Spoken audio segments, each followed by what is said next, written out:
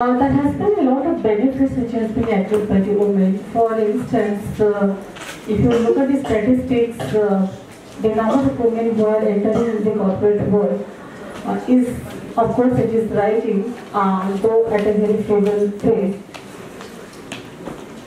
But there are certain kind of gender stereotypes which still prevails at the workplace.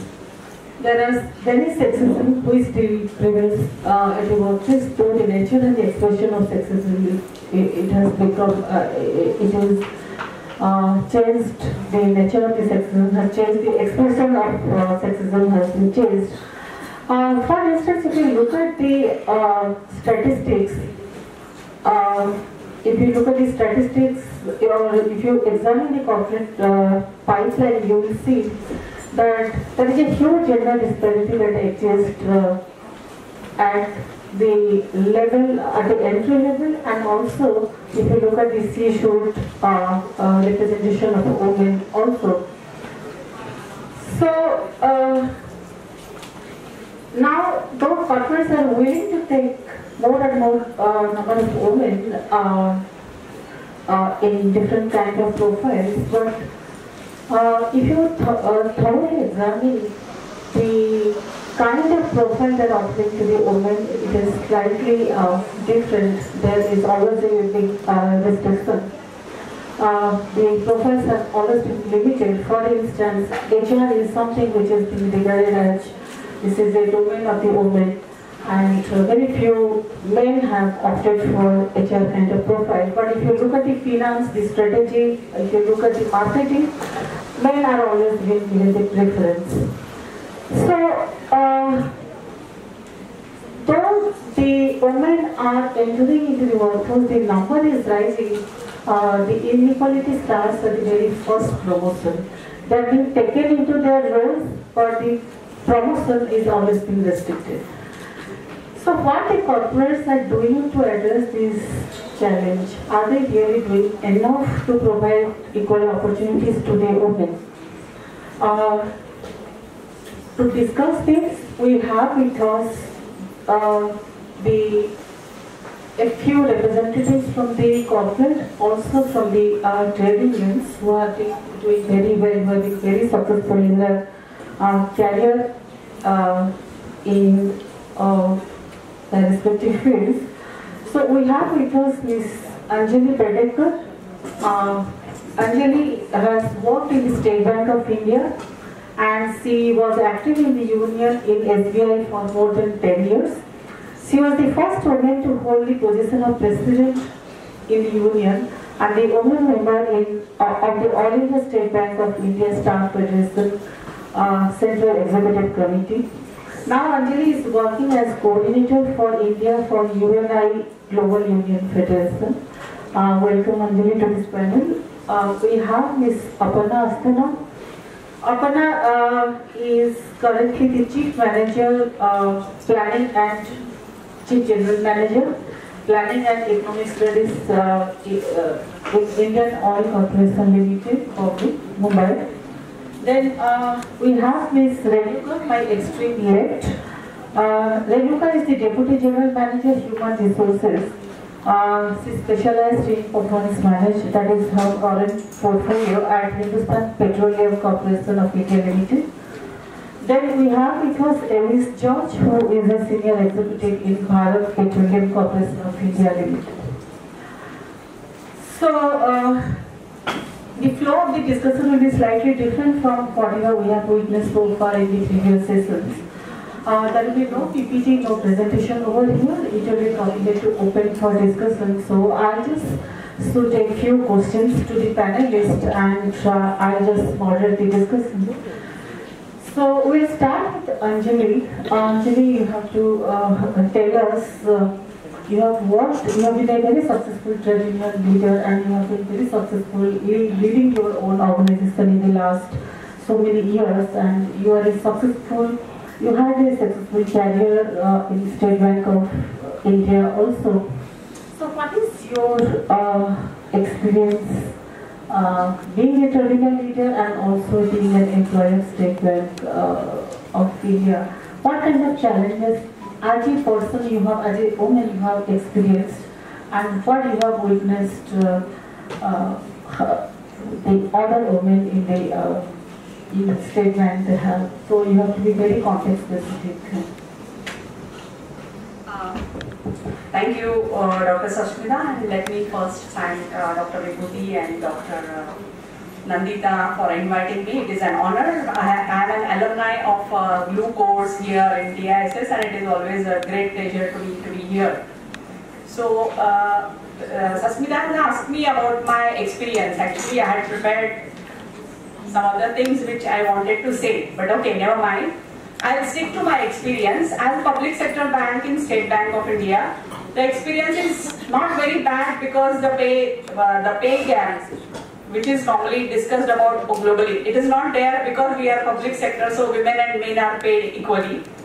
Then when we joined bank in 70s, there was a huge talk, there was opposition. Ours was one of the first large intake of women, and it was thought that oh, the bank is going to be doomed, because there will not be, women will not be opting for promotions, there will not be enough men to carry on the burden of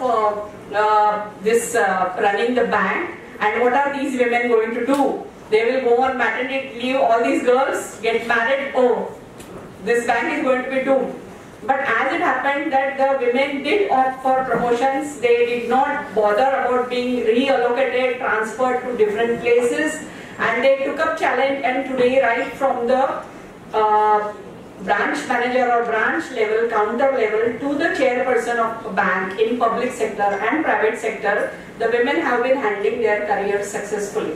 So that is as far as the banking goes. All my colleagues here on the panel are from the corporate world. That is in the sense they are from the management side. I am the only one who is from the trade union. So let me say that in trade union, unfortunately, there are no women at the decision-making level. My work has been done very easy by Dr. Paul's presentation earlier today, who has gone into details how many women are there, why they are not there, and how they should be brought into the decision-making in the trade union. So in trade union, actually, for me, I feel that the trade union treats the women members as second-class citizens at best, and at worst as a headache. They take their subscription fees, they put them in front in morchas to get good media coverage, but the women's issues are always on the backbench, they are never discussed. So just let me be very brief and tell you that trade unions don't have any budget allocated for mainstreaming of women. They don't have any planning or strategies to get women in the mainstream trade unions to hold decision-making responsibilities. In corporate, there are mentoring relationships. The management consciously develops the women leadership. Today, particularly diversity is being talked about, and almost all the corporates are giving serious thought to inculcating more women in the management cadres. But this is not happening in any trade union. My trade union has been one of the best trade unions. It is really good. I am very proud that I belong there. But my instance has been, sporadic. I mean, it is just a chance that our General Secretary at that time happened to feel that the women should be given encouragement. In his time, he gave encouragement. After that, it stopped. So this is a chance. This should not happen. In the banking industry, women have been working for more than 60 years. And today, Dr. Paul said that 37.5% women belong to the trade union. But particularly in banking industry and particularly in urban areas, the women workers sometimes are more than 80% or 90%. So under such circumstances, representation is extremely important, and one of the pillar of decent work is that representative voice should be heard. So we can't allow men only to represent ourselves, we also need to represent ourselves, and this is where we are lacking. This is my experience. Thank you so much. Thank you, Sasmita ji, and thank you the organizers for putting this particular session in this conference, which I felt is very, very important because we are talking about women in paid and unpaid sector, and probably sometimes, you know, we feel the girls who have made it, they are there already, and some of them have really reached the highest of the echelons. So we keep talking about Madam Noi or Madam Chanda Kocher, who have really been, and banking sector in particular, where a lot of women are at the CEO positions. But that's not the start or end of the corporate world. Corporate world goes across the industries. And I, having spent about 37 years in this sector, starting way back in 1981, I've gone through all the areas where I've been a location in charge, looking after a complete state, logistics, and state called Himachal Pradesh, which has all the logistic pressures. And when I was posted, then the then chairman had asked my GMHRD, and Mr. Subeda was the person, many of you may be knowing him, because he was a person known through the energy industry. He said, Subeda, are you very sure you are posting a woman there? And I worked there as a field officer, and it's a very difficult terrain to handle. So he said, no, I know the girl, that's why I posted. So that was the kind of thing, and that gives actually the thing that there have been challenges, but believe me, Sasmita, I always felt, why are they asking me? I mean, I'm just doing a normal average work assigned, and why every time they are asking, you are comfortable? You are okay? Because I was the first field officer to go in Indian Oil in 1983 as a field officer in LPG.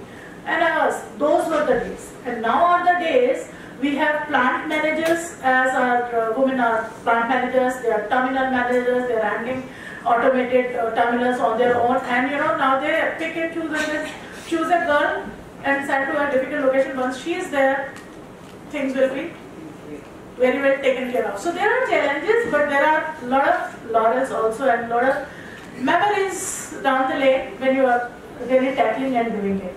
And you somehow sometimes become a role model for others too. Having said so, it's really not so easy also, because I, in my personal experience, have seen it.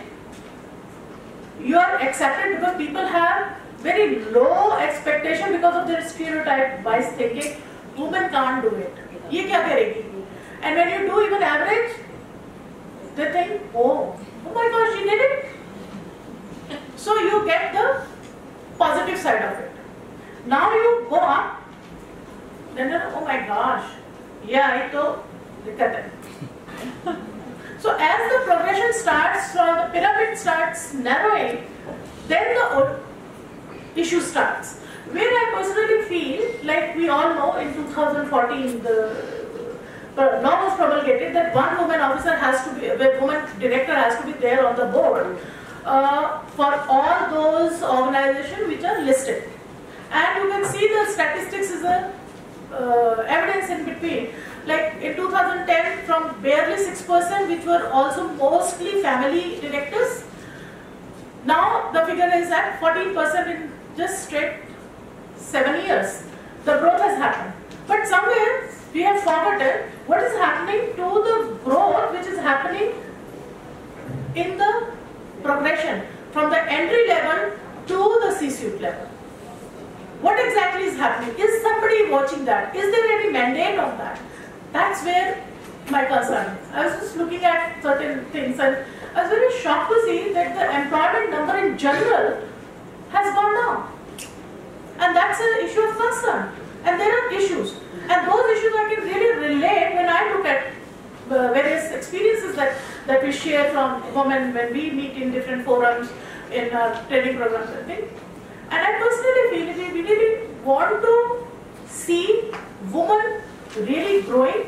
We really recognize them. The studies show that whenever a woman director has come in position or as a CEO position, the profitability numbers in the next 2 years have gone up. These are the evidences from the studies which are available. You can see. Not that the men are not, but I personally feel the women are disposed, engineered genetically differently to be multitaskers. The way they approach an issue or the way a man approaches an issue is different. We have seen.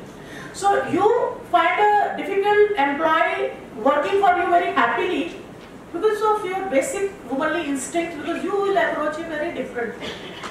There are strengths, and management today needs to identify those strengths rather than looking at those difficult. The difficulty is that decision-making level, the women are missing. And unless that's why I very strongly feel that unless government promulgates certain laws for the corporate sector as well, to see that there is another law which says a woman has to be there on the recruitment committee. Now how that is getting implemented is important. Whether a woman is there from any level or from a level where she will call the shots during recruitment, that's important. So implementation, how the laws are there. There's a law that every listed company by saying that you have to declare your women employment data. Even as PSUs, I am very surprised that several companies are still not declaring the data. So the gender auditing which should happen is missing. So these are the things which I feel if there are laws, these things can be handled very nicely. There are laws, there are certain things which are beyond laws, which are at the very psychological level, where I feel management has a bigger role to play. Now, we all are grown with our own value systems in life. And how do you break that thinking that women are not only for their first duty is home, and all women are not like that. You need to give them an opportunity to prove themselves and then make an opinion that yes, she is not. It's like men and women. Some men are multitaskers and very good performers, same as with women also. So breaking those biases for those, especially for those men who are at the decision-making level, who will make the difference in the progression of the woman up right from the entry level to the C-suite, is very, very important. Where we really need to have a lot of training interventions or some psychological. We have handled some of the, to break these things. And then there is another issue with a lot of women coming in, the numbers have grown, there are a lot of women coming in. I'm looking at my own, this thing that on the technical side, the lack of women entering. On the non-technical side, I'm saying CAs, MSWs or MBAs, the numbers are higher. So if we are at about 9% total in officer panels, then 14% actually is from the, if you look at the marketing line, there will be 14% non-technical, and technical vis-a-vis other, it's lesser. So those are the kind of things. There I feel at the personal level also probably, women if they want to really find their place, they want to curve their niche, it is really required that they have to break their own things. When you are entering, when you are getting an opportunity, after getting into the organization, lot depends on you that how you would traverse through the thing. There will be things that you will be able to manage very comfy jobs for you. But is that really going to help you or the masses thereafter? You also. That's an issue. So, I personally feel women today, when we are talking about in corporate level, we are really, there's a great need to have a tripartite kind of a handling of the issue at the government level, at the management level, and at the personal levels. And there are several issues we can talk as we move ahead. Okay. Renuka, would you like to share your experience? Yes. You can talk a little bit about before that normally from the corporates we are always armed with PPTs and Excel sheets whenever we talk, and this is a stereotype which is broken right here. That is, yesterday we have been watching PPTs and we are the ones who are actually talking without PPTs today. Yeah. So basically, like I joined HPCL about 21 years back. And the journey of 21 years, if I can capitulate in few words, is like, the journey that we have seen of HR actually moving from predominantly being IR-centric to an organizational development and HR-centric kind of role. So like we were also talking about that HR actually has changed gender from a he to a she. So most of the people actually today who is joining HR are women. Actually when we are talking about most of the things which my IOC colleague has talked about, we share a similar kind of a background. So basically, so in HR, the roles that I have handled are the generic verticals of HR. But as we say that, if you want to really grow up in an organization, you need to take up challenges. So you need to look for opportunities where you will be able to prove yourself. Because all said and done, you need to prove yourself doubly harder to survive and progress in a corporate environment. Like Aparna said, she got an opportunity to head a region and a zone in Himachal Pradesh kind of an organization. But in my context, we didn't have that kind of opportunity to go into the field. But an opportunity came when ERP was being implemented, and one of the largest ERP implementation in the Asia Pacific region. And at that point in time, I took up that challenge and was one of the only female in team of 100 men. The kind of challenges that I faced at that point in time, I would say, is the character that it has given to my personality. The kind of exposure that it brought to me about how the organization functions, where organization makes money from, is not what was taught in my MBA. It's actually what I experienced. And in that, the whole phase of the ERP implementation, when I traversed across the country, visiting many locations, many kinds of people, many kinds of experiences, actually is the foundation of my professional experience, I would say. And the challenges of being the only woman was also definitely there. But I would say that we still belong to an organization where when we joined, it was 5% of women in our organization. Today we have reached 11.5% in last 20 years. This is because of the focused interest that the management had on increasing the gender ratios, on increasing the numbers which were there. And to do that, there are multiple interventions which later on we will talk about, which has happened and which has helped us progress in the organization.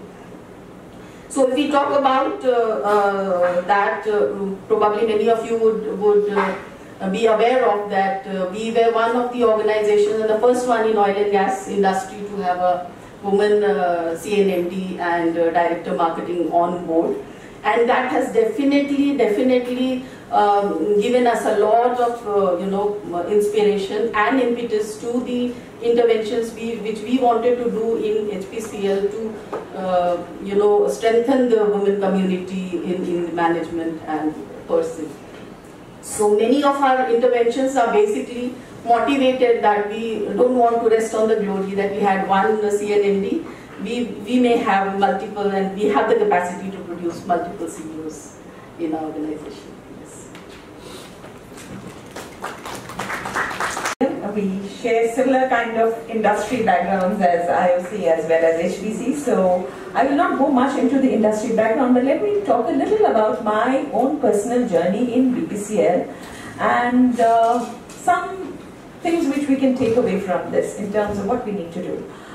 I joined way back 30 years back in the organization, and at that point of time, we were 4 women who were chosen out of 150 in the southern region we joined.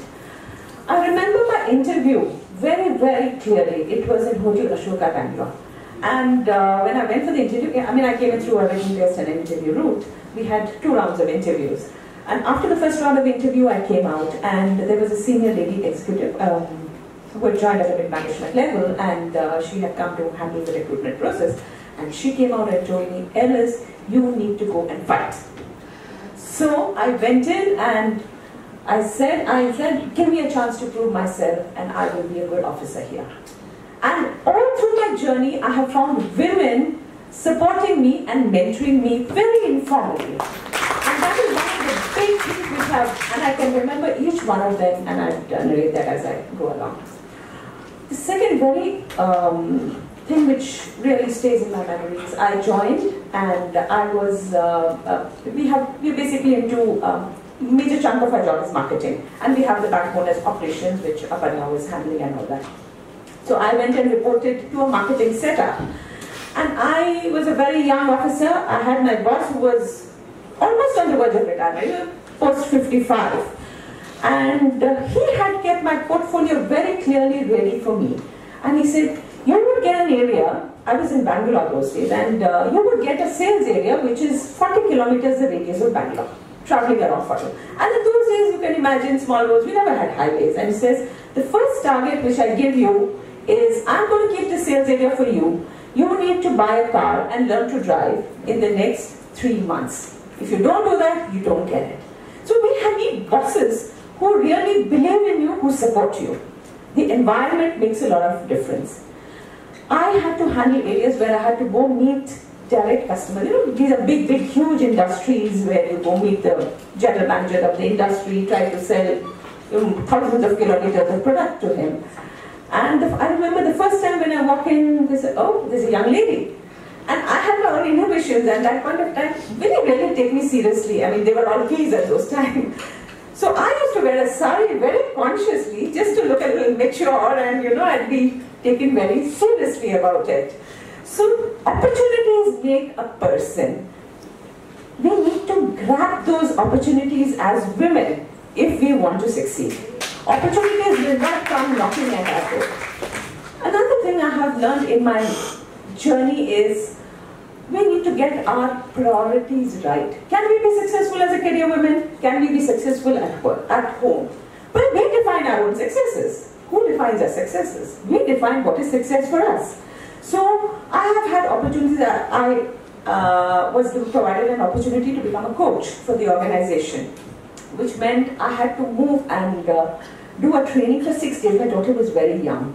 And I had another lady mentor who kept pushing me, and it's going to do it. It's going to be best for your career. At different points of life, different points of our career, we get different opportunities knocking. If we take a call, we let it go, it's gone forever. At that point of time, what is the choice we make? Can we find some support systems which will help us manage our our personal life, so that we can focus on career? If we think this time we are going to only focus on our other priorities, and then it's too late to catch up on your career at that point. I became a coach, and almost 5-6 years in the recent past, I have been a coach for the organization, which had huge amount of traveling. I would be home only by the time my daughter is grown up and gone, flown the nest. I would be traveling about 6 days a week, and I'd be home only for the weekends. And people kept asking me, how do you manage? I said, this is what I want. We must have clarity on what we want. If we have clarity on what we want, if we find that work is fulfilling, for me personally, I knew it would help me to grow as an individual, and it would help the organization. If we have that clarity, we would be able to push what we want. It was tiresome. Traveling, you're standing about, we used to start work at 9 in the morning, this is facilitation. We used to go until 12, 1 o'clock at night. We would still do it and be up next day morning, and then travel back the weekend or home and go. Have the clarity, and when women have the clarity on what they want, get their priorities right, it helps them to move ahead. Now, having narrated my own story, is it applicable to everybody in the organization as I have seen it over the last 30 years? No. We became an organization in Palo sometime in 76, which is about 42 years. We have women in the organization from the early 80s who are in very senior levels now. But if you look like what Renuka was saying, in terms of percentages of women which have grown, it is not much. The role, the industry we are in, it is difficult. We have very few back-end jobs as such which women get in. Women have to be in the forefront, which means rain or sunshine, a woman has to stand and fuel an aircraft on time. There is no let up on the time. One of the criteria for a woman to be on the tarmac and do a fueling job is she must have an HVD license, which is a heavy vehicle license. Are women willing to do that? Yes.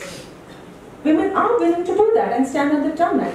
We have our locations which are operating locations which are 40-50 kilometers outside the city. If the shift starts at 6 in the morning, gets over at 2 in the afternoon, they need to be leaving home at 4 in the morning. There's a pickup vehicle. We make sure all the safety aspects, they're not the last one to be dropped, etc. But the moment women, what we find is women want the best of both worlds. And when women want the best of both worlds, it is an issue. I want a softer job, I want my progression. That will not happen. We need that kind of clarity. Women, so it becomes a problem. When we look at promotions, when we look at transfers, when we look at postings, these kind of things come. And it's just a small section of women who need to change, make a negative perception in the minds of men about it. Because, it is the acceptability of women when we have promotions, transfers. It's a discussion which also happens about the person's performance, the attitude of the person. So even just a small section of women, people will go, oh, they're not willing to go there, they're not going to, go to the new location. So therefore, we as women need to do a lot. Yes, the perceptions of men also need to change. And in society, we can't, men cannot have different perceptions in the organization and different perception of women in the society, because it's all the individual together. So if we want to change more, bring more acceptability of women to do jobs in, and higher jobs, higher responsibility, different kind of responsibility, new challenges, we need to carve the way ourselves so that the perception of men also change in society. So this is just a few of my thoughts about women in the organization. Selling is something which is very common, very much prevalent in the organizations. But if you are raising the ceiling for the women, you have to raise the floor also.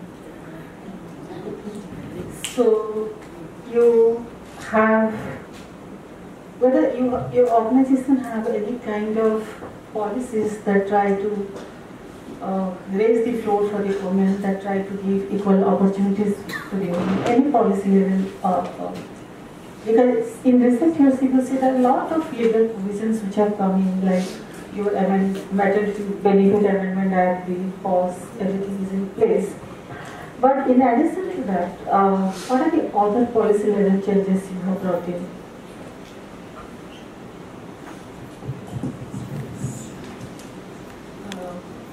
I just connected to my reply earlier. So what we have done is, like, the focus right now in our organization is not only to improve the gender ratio, but also to make sure that the leadership pipeline is actually fed in. So basically, this is a general thing in the corporate sectors where we talked about that there are a few women in the leadership, and it is more so and more evident in the PSUs.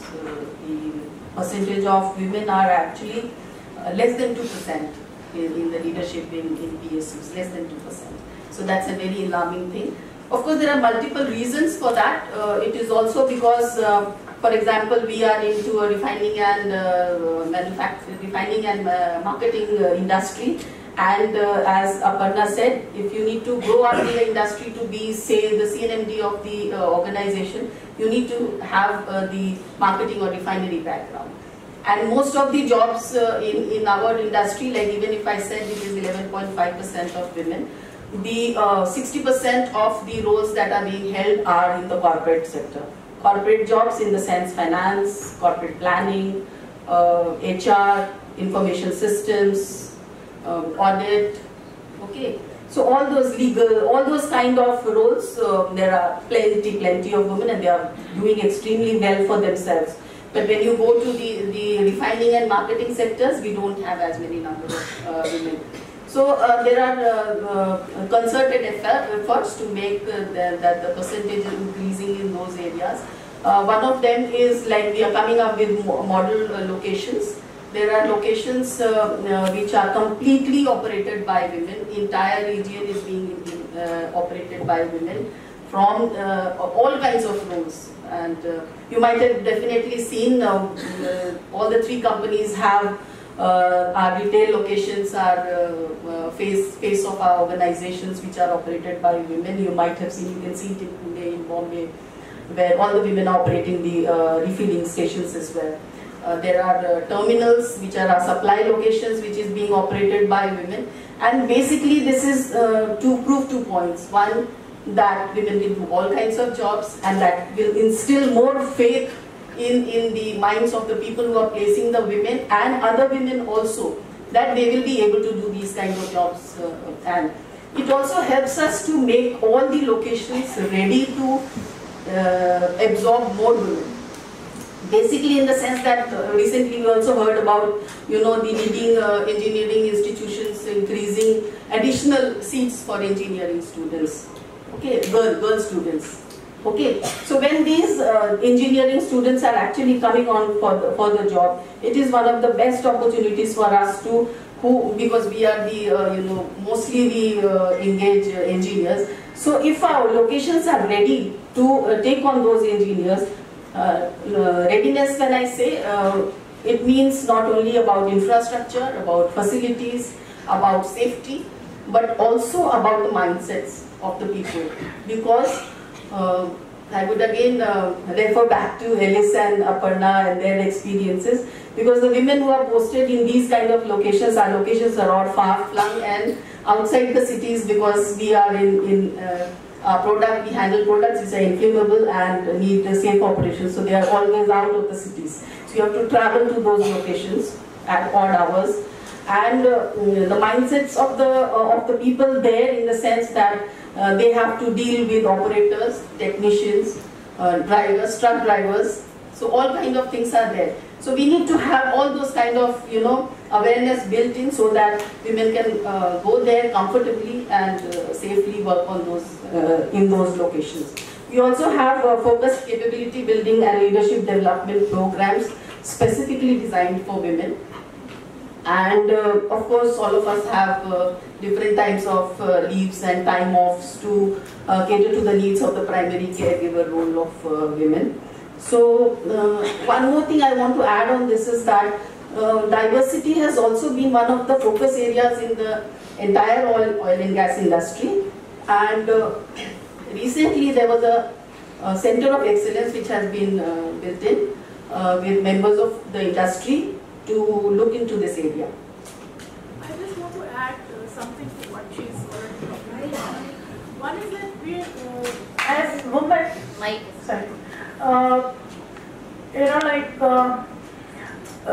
while it's very important to offer yourself for opportunities and look for, scout for, and be ready to grab it, know your priorities, how they are. I think there's a lot of still desire to be happening at the mandatory statutes which are required to help grow women's number, not at the entry level only, how they progress. Because at the moment the thing starts narrowing, then the heart starts beating harder and harder.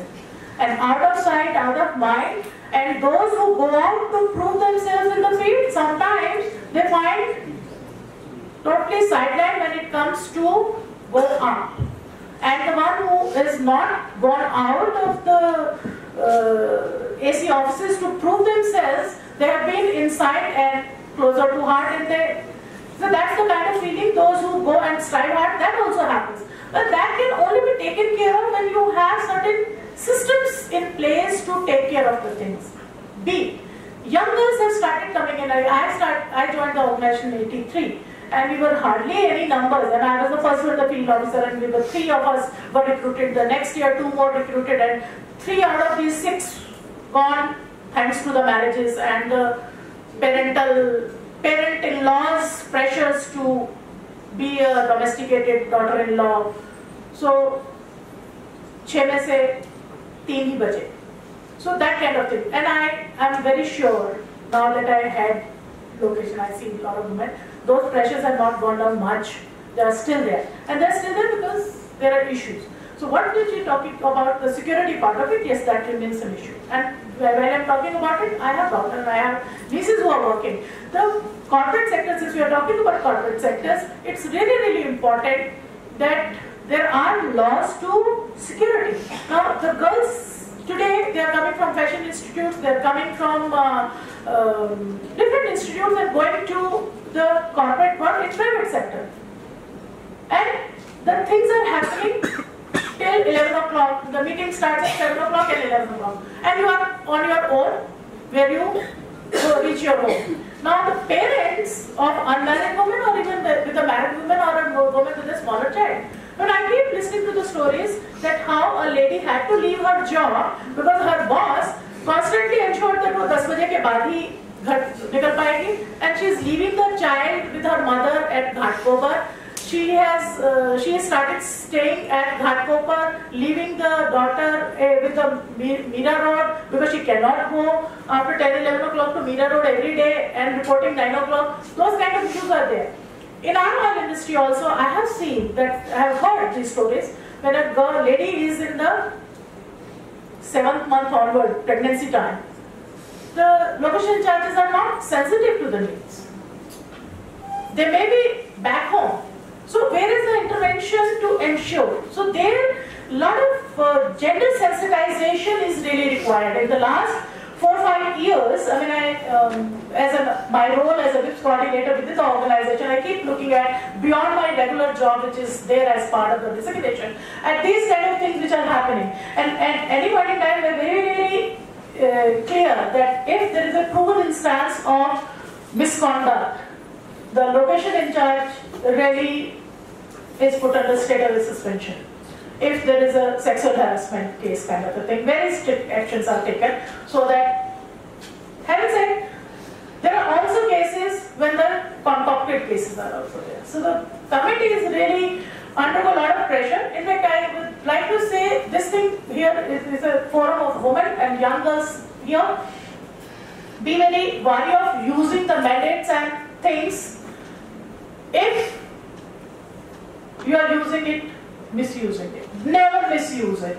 And if you are a privy that somebody is misusing, please raise your voice. Because you never know, misconduct on my part may actually diffuse the chances for several others, even for entry into the corporate world. Activity at the working level is very, very important because this then plays a very important role when the time of APS comes. When they sit down to decide whether worker A or worker B, because girls do have a dual responsibility of societal role and the family responsibility and the career. They keep doing the things, and in that they will never be finding time to do special networking or over and above networking beyond the office hours. And when it comes to choose, all corporate sectors you have 25% OS and then another 40% in VG. So when the line has to be drawn, many times it's the woman who face the brunt because they are not that nearer, because they have not been networking. So these are the things where I personally feel the management has to have a way which I feel is a very, very an area which is still lacking to improve upon. I don't know the exact answers to or strategies to handle this HR aspect, which I personally feel that is really holding back women from reaching the top. And while by mandate directors have gone 14%, and still if you see the cadres below, they are still nowhere at 14%.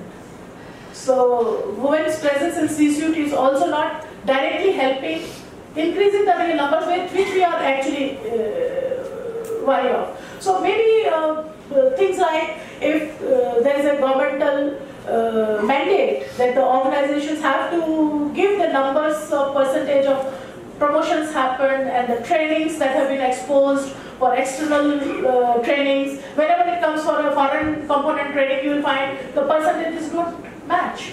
So those are the kind of interventions which are really, really required. At our level, we recently learned 3-4 years back that the women, when they are going on maternity leave, so after a fixed number of years, you fall due for a next promotion. And suddenly it came to our notice that a girl, suppose if she was the minimum period of stay in a grade is 3 years or 4 years, and if she has gone into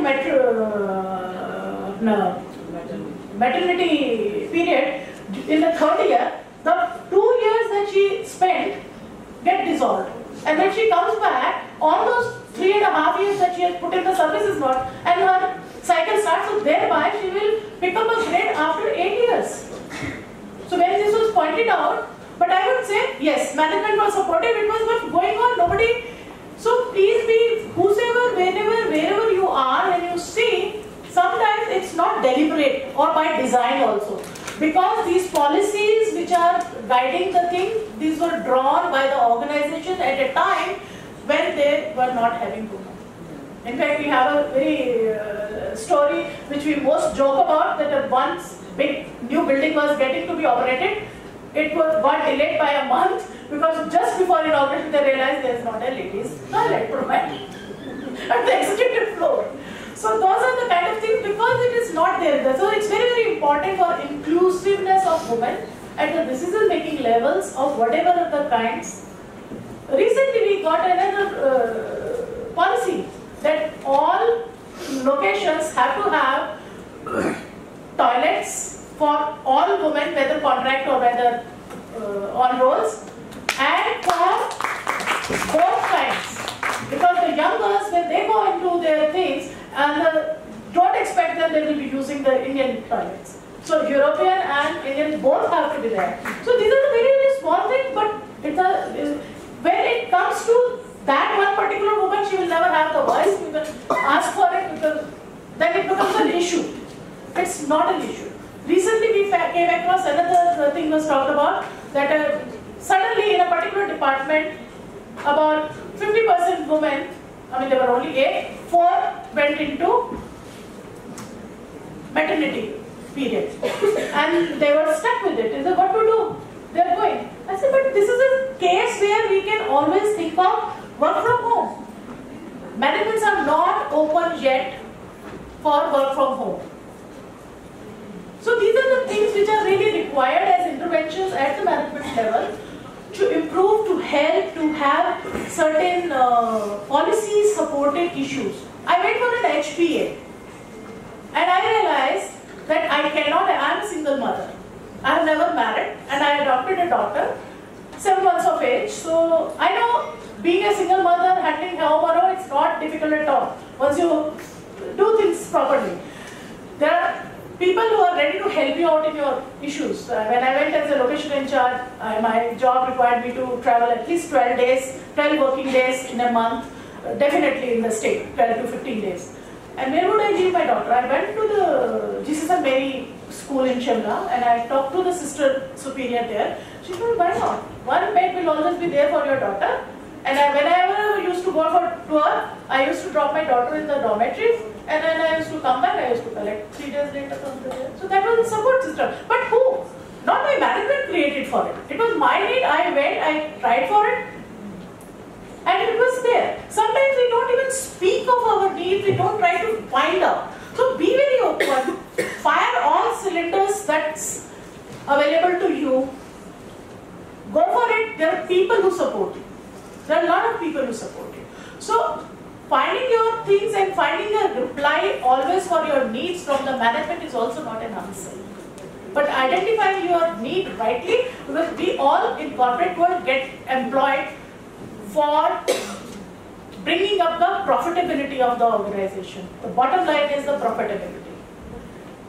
So we have to be very, very sensitive to this one issue, that what I am really bringing on the board. Just for the time we need to close. So just Anjali, one-liner advice for the next generation women leadership in India. Just one-liner. Okay, actually you have given a lot of time to the corporate side, management side, not enough to the trade union. So I registered my protest here. Being a good trade unionist, I need to register my protest in that. Okay, I just before, yeah? I said, how many more class do you Thanks. No, I know the time constraint, and of course the people who are providing a lunch, they also have their lunch hours, so we need to, working hours. So we need to respect that. Before I give one line answer or experience or something, I just want to say that what we are, your next question which was written in your email was that what your organization is doing to get better gender balance. And as a Uni Global Trade Union Federation, I'm working for Uni Global Union Federation.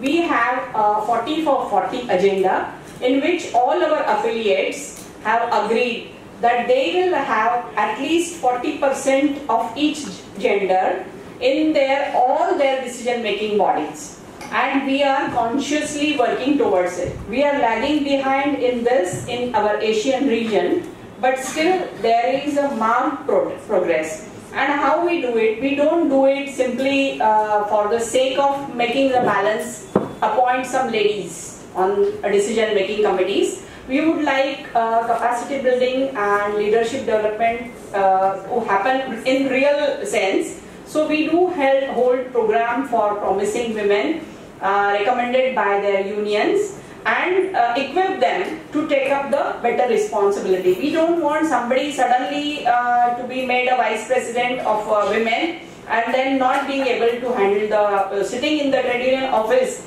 is a very difficult thing. It is a male word still. So you won't see many women sitting in trade union offices in the mixed membership trade unions. So when I became a president of my union, my constitution had to be sent to the Labour Department for amendment because all the duties of president were listed as he will do this, he will do that. So to make it gender neutral, my union has been in existence at that time for more than 25 years and it had to be made gender neutral. So things like having a ladies toilet, which I congratulate Ms. Asthana on, for as a management leader she has proposed this. This is very important. This is very important issue for the women workers. So things like that can happen only through trade unions for the workers. They need to come together. Collective voice needs to be raised. So respect the collectivism. That is what I would say. And the trade union images are not really very good in our country at least. But trade unions are doing good work, and we need to, if they are not good, we need to change them. We need them to get up and give more attention to the women membership and the women members to come forward to take up decision making positions. So that's all. Thank you. First is my advice or my suggestion to the young leaders is please nurture these 5 traits. First is be an intellectual firepower in whatever area you are working. Be very passionate about what you want to do. Have values like integrity and empathy for the people whom you work with. Critical thinking, it is Somebody else responsible for your decisions. Sometimes you may have to maneuver a way to get your decisions accepted, but once, even if you have followed your parents or your bosses, you have taken their line, it's your decision. So own it. Once you start owning your decisions, you'll be a happy person. Thank you very much. In the interest of the time, we are not able to take up any question answer sessions. So we will conclude here, and we invite all of you to interact with the panelists in case you have any concern in your mind which you would like to address. Thank you very much. And you just come to an urban place where you have no identity, where you have lost your entitlement, and you come here to become a customer rather. Like when you come to cities, you come here to become a customer, and the better the customer you are, better citizenship rights you have. I mean, if you, as long as you are in your place where you have spent all your life and where you have been born, that kind of a social thing gives you kind of an identity. It assures your social collateral. It assures you your rights. It assures you your entitlement. But here, after coming, I think you just remain a customer. And how then city deals with you? How everything in the city, and that's what we are going to explore today. That how women and city and informalities are towards only making you a redundant citizen, and we just see nothing more than that. Anyway, we'll deliberate on this for the next 1 hour, and I have very eminent speakers with me. We have 4 speakers: Shalini Sinha, Shweta Tambe, Anchita Ghatak, and Kiran Moghe. I will introduce my panelists right now, and then we'll go one by one. Is that okay? And each panelist will get about 12 minutes to speak. 10 minutes, I won't commit. Last 2 minutes, I will just do like this.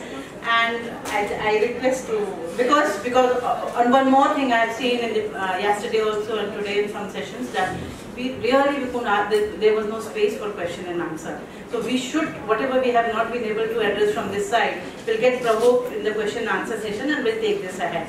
So Shalini Sinha is going to be the first speaker today. She is currently the India country representative from WIGO. Her work focuses on developing and documenting decent work and livelihood opportunities for women workers in the informal economy, especially home-based workers. Prior to WIGO, she worked as an independent consultant, specializing in labor, gender and social development, uses for national and international NGOs and funding agencies. Second speaker of the day is Anchita Ghatak, sitting left to me. She is women's rights activist and development professional. She began her work as an independent consultant on development issues. She founded an organization called Parichita with 2 other activists to work for the rights of women domestic workers. She has also set up Kolkata initiatives to make life better for elderly women and adolescent girls from underprivileged community. So welcome to Anchita. Our third speaker is going to be my very dear Shweta Tambe. Shweta is an activist from Mumbai working on the issues of housing and livelihood of dispossessed community. She heads the Habitat and Livelihood Welfare Association and is engaged with providing skill training and setting up enterprises for women from minority communities. Now I'll just talk about the last speaker, who is very, very dear to me, Kiran Moghe. She is a member of Central of Indian Trade Union, C2. She is also a member of IDWA and also IAWS. Very eminent speaker. She has been engaged with organizing Anganwadi and domestic workers in Maharashtra. So we will hear Kiran Moghe in the end. First we'll begin with Shalini. So 10 minutes for you, 12 minutes for you.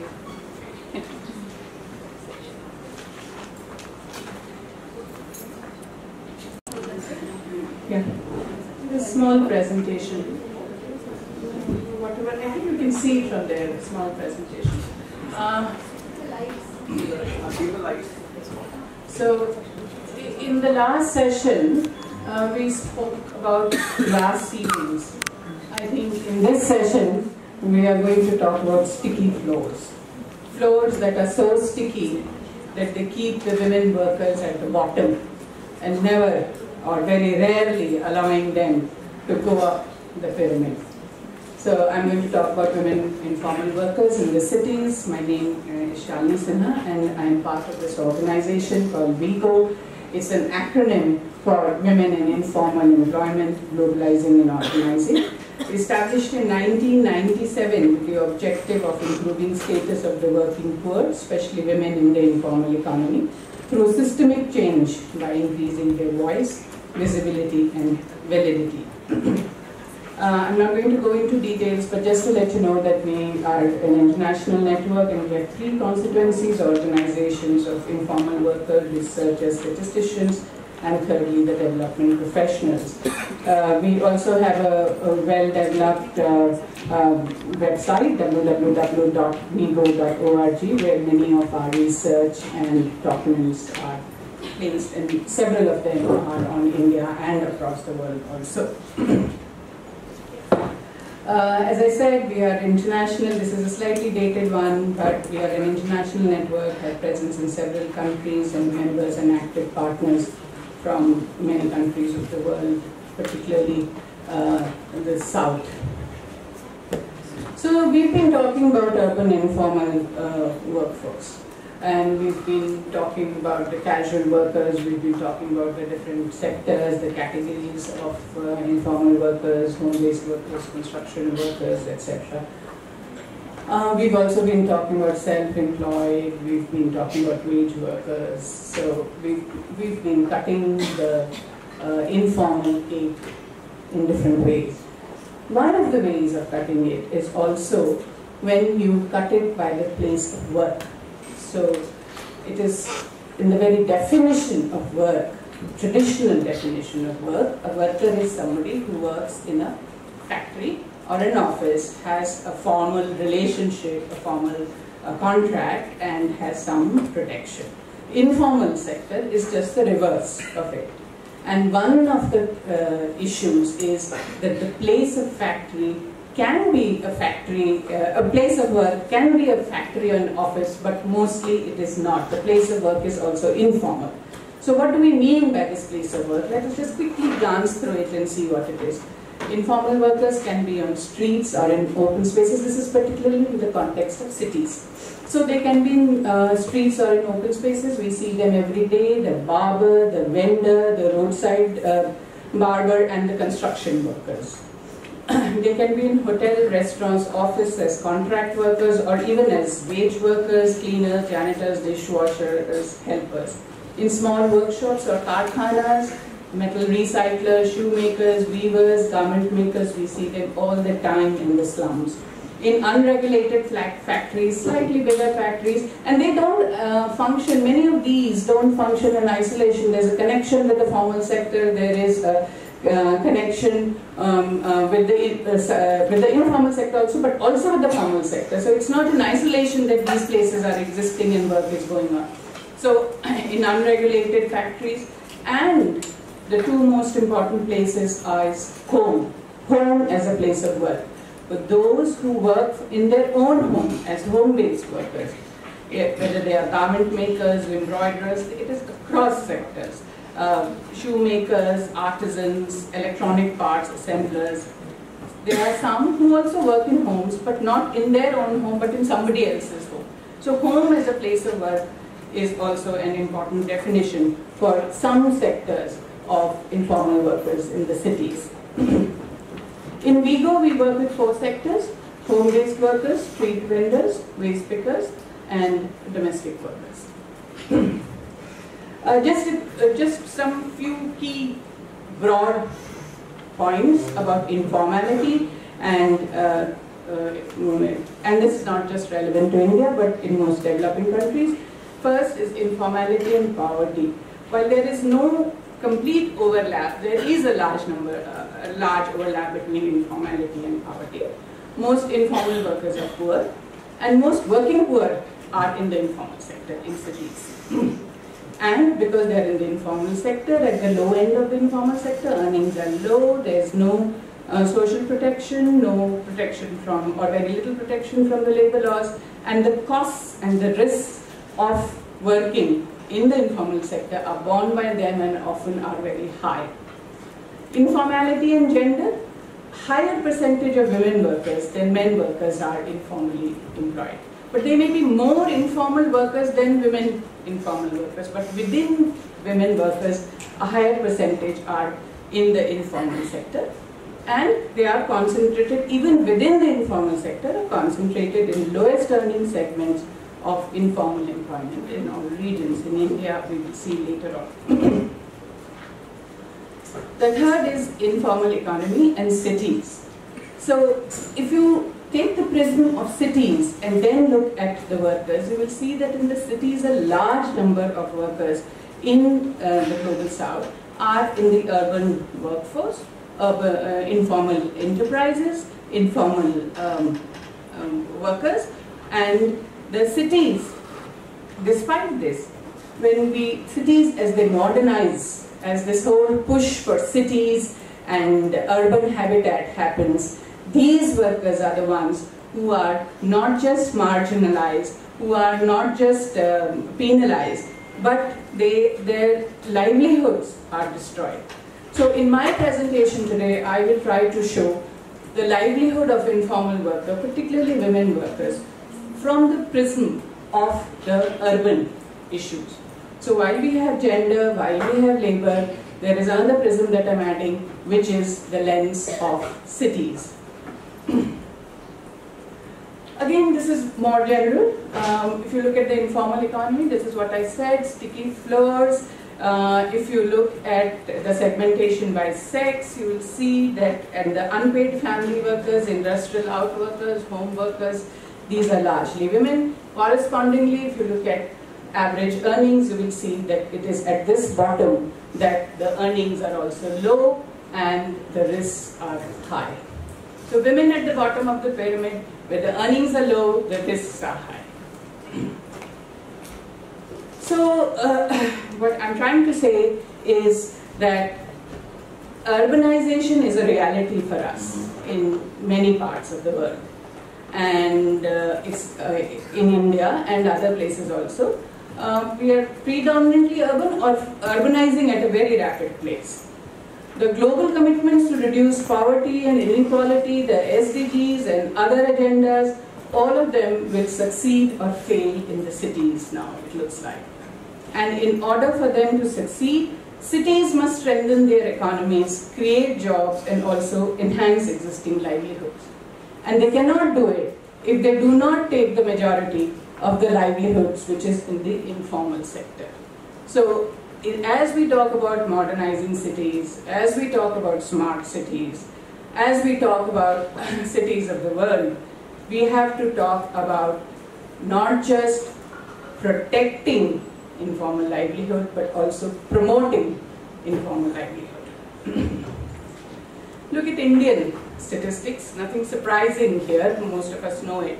But this is from NSS 2011-12, and we have done an analysis and looked at sectorally also. And this paper is a paper by Chen and Ravindran, which is available on our website. And it shows that a large number of workers are informal, and for women it is marginally more than men.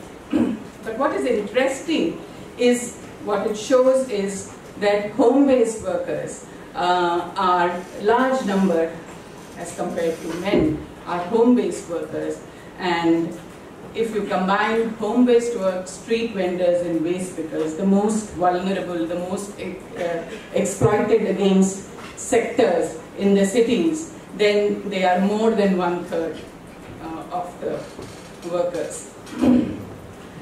There is a gender dimension, we've been talking about it, we showed you in the last slide also. I'm not going to go into detail of this, but just a couple of things that I want to say. That the percentage of men informal workers who were employed was far more than women. There were hardly any women who were employed. But the percentage of men who were domestic workers was far less than women. So there, within the sectors also, there is a gender disaggregation. Again, these statistics are available on our website. We also have statistics city-wide from 6 cities on informality, and those themselves are very telling documents of the extent of informality in some of our cities in India. So if you look at the women informal workers, they have multiple identities. They are workers, and they are employed in informal employment. They may be members of a particular group defined by class, race, ethnicity or caste. They are residents of slums or squatter settlements, which has its own conditions, and it has its own challenges. And then there are women within their households with limited amount of agency, with many care responsibilities, and all of them come together to form the informal women workers in the cities that we are talking about. So just to say that women informal workers have different identities and different constraints. Some constraints are common with all informal workers. So all domestic workers have similar kind of constraints street vendors would have. Some are common to informal workers. So all informal workers don't have, or they have very little social protection, lack of legal rights. And some are gender-related constraints, which is gender gap in education, skills, property rights. Yeah. I'm not going to because I have panelists talking about different sectors, but I do want to say that we have to look at livelihood and augmentation of livelihood along with the city practices, because the way the city develops can destroy your livelihood. It can also add or take away from your earnings. So a home-based worker, when she has to pay an extra amount for electricity, it cuts into her. When the water flows into her house because of poor housing, and she cannot work for a few days, clients or cannot come to her to give her orders, her housing, home as a place of work and housing, has a direct impact not just on habitat but also on livelihood. Similarly, street vendors, the whole concept of public space. What is the public space for? Is it for livelihood? Who owns it? Who can use it? And how will the city be designed with public spaces? I think these are very important issues. And even sometimes when street vendors is the flavor of the nation currently, get some space, the women and their needs, security, toilets. UTI is a common occupational health hazard of women street vendors because they don't have a place to go to toilet. So we have to design cities which factor in livelihood options of informal sector workers. Waste pickers, similarly, I'm not going to go into detail. So just to say that when we are talking about cities and urban livelihood, not only do we need a gender lens, we also need a holistic understanding of informal employment and how they can be included and enhanced in our urban renewal programs. So urban renewal programs cannot be designed without taking into account informal livelihood or livelihood of large number of people who are living in cities. But not to say that cities cannot be generator of urban employment. They can be generators of urban employment, provided our programs of skills, local economic development are targeted at the informal sector, particularly within women. And the development, the mantra to urban livelihood should be that informal sector needs to be embraced rather than destroyed. And inclusionary approaches have to be designed, where large industries can coexist with smaller industries, where housing projects are looked at places of habitat as well as places of work, where roads are seen as places of vend as well as places to walk. It's not as if it is one or the other. It can be both, and we need to have an approach to urban development which factors in these informal employments. Have come up ton of discussions that have been going on for some time because they have found their place in academic discourse, they have found their place in social action. Yesterday when Sasmita was talking about domestic workers, Professor Sasmita Chen, she pointed out how domestic workers are still invisible in the policy space and how it is difficult to even say how many women domestic workers there are in India. And she said that estimates differ from 2 million to 90 million. And looking at our space in Calcutta, one of the things that strike us when we work with domestic workers and in our work and discussion with domestic workers is what are we talk of domestic workers' rights and their rights in the workplace. And today I would like to talk to you about how the city views domestic workers and how domestic workers' mobility is that hindered or enhanced by the city, the administration, the employers and the city in general. In Kolkata we have this phenomenon of large numbers of women who come into work to the city every day. They come from the nearby villages and they travel for hours. And and many of them leave home as early as 3 o'clock in the morning when it's dark. And at that time no transport is available for them. Most of them work and they work in groups trying to come to the station, from where they take trains to come into the city. And as we all know that employers are, they're also looking at their watches because their whole day depends on the domestic worker coming in time. But what is the state doing to ensure that these women can get to work in time?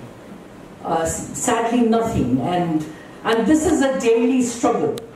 A few days ago, I was at a book release in Kolkata, and the name of the book was The Boy Who Loved Trains. And people there were all talking of their memory of railway journeys and and it was all very nostalgic, and people were talking of fun times. And there was a domestic worker who was there in the audience, and she was asked to say something about her journey. And she said, "Oh, I do this every day, and it's very, very difficult. I can't tell you how hard it is." And that's the story. I mean, the women come in the morning. Most of them walk in groups because it's dark and they want to be safe. And then once they get on the train, it's not comfortable. Early morning, it is crowded, but not as crowded as it gets when they come back. But in the train, they are looked upon with suspicion by everybody, and mainly by the agents of the state. The GRP looks at them as people who are ticketless travelers, and at the slightest, they are subject to various kinds of not just interrogation but assault. And most of the time this is just normalized because domestic workers really hardly, if ever, raise their voice against this, because as we know, for many women in India, street harassment is common, and domestic workers have somehow normalized this, that the police will get after us, and this is the kind of accusation that we will have to face. And the train stations too, a few years ago we had done safety audits of some train stations to see how conducive they were to women who use them. And there we found that there were hardly any places for women to wait, women or anybody, but since we were talking to women domestic workers, and all of them talked about how they wait in the afternoon to go back home, and the wait is very uncomfortable because it's in the sun or in the rain. There are hardly, if any, sheds available, and some amount of advocacy with railway authorities helped, and we were able to get sheds done in a few stations. And what comes across through this long journey of women always is the lack of public toilets. I mean, this is something that becomes especially difficult for domestic workers because many a time, even in their workplaces, they are not allowed to use toilets in their employers' homes. And neither the state nor their employers seem to think that this is required. And in today's discussions, we've been talking about how women can't do this, the attitude that many women professionals face. But as far as domestic workers are concerned, I think it seems as though the city is indifferent about making working conditions suitable for women domestic workers, and it is like they can do anything and everything, and no facilities need to be provided for them, and neither the state nor employers seem to take on any kind of responsibility for making creating enabling conditions for domestic workers. The other big issue that faces domestic workers in their everyday life is the whole issue of childcare. This is again an issue that used to be discussed in the women's movement, but over the last decade or so, there's been very little discussion on the issue of childcare.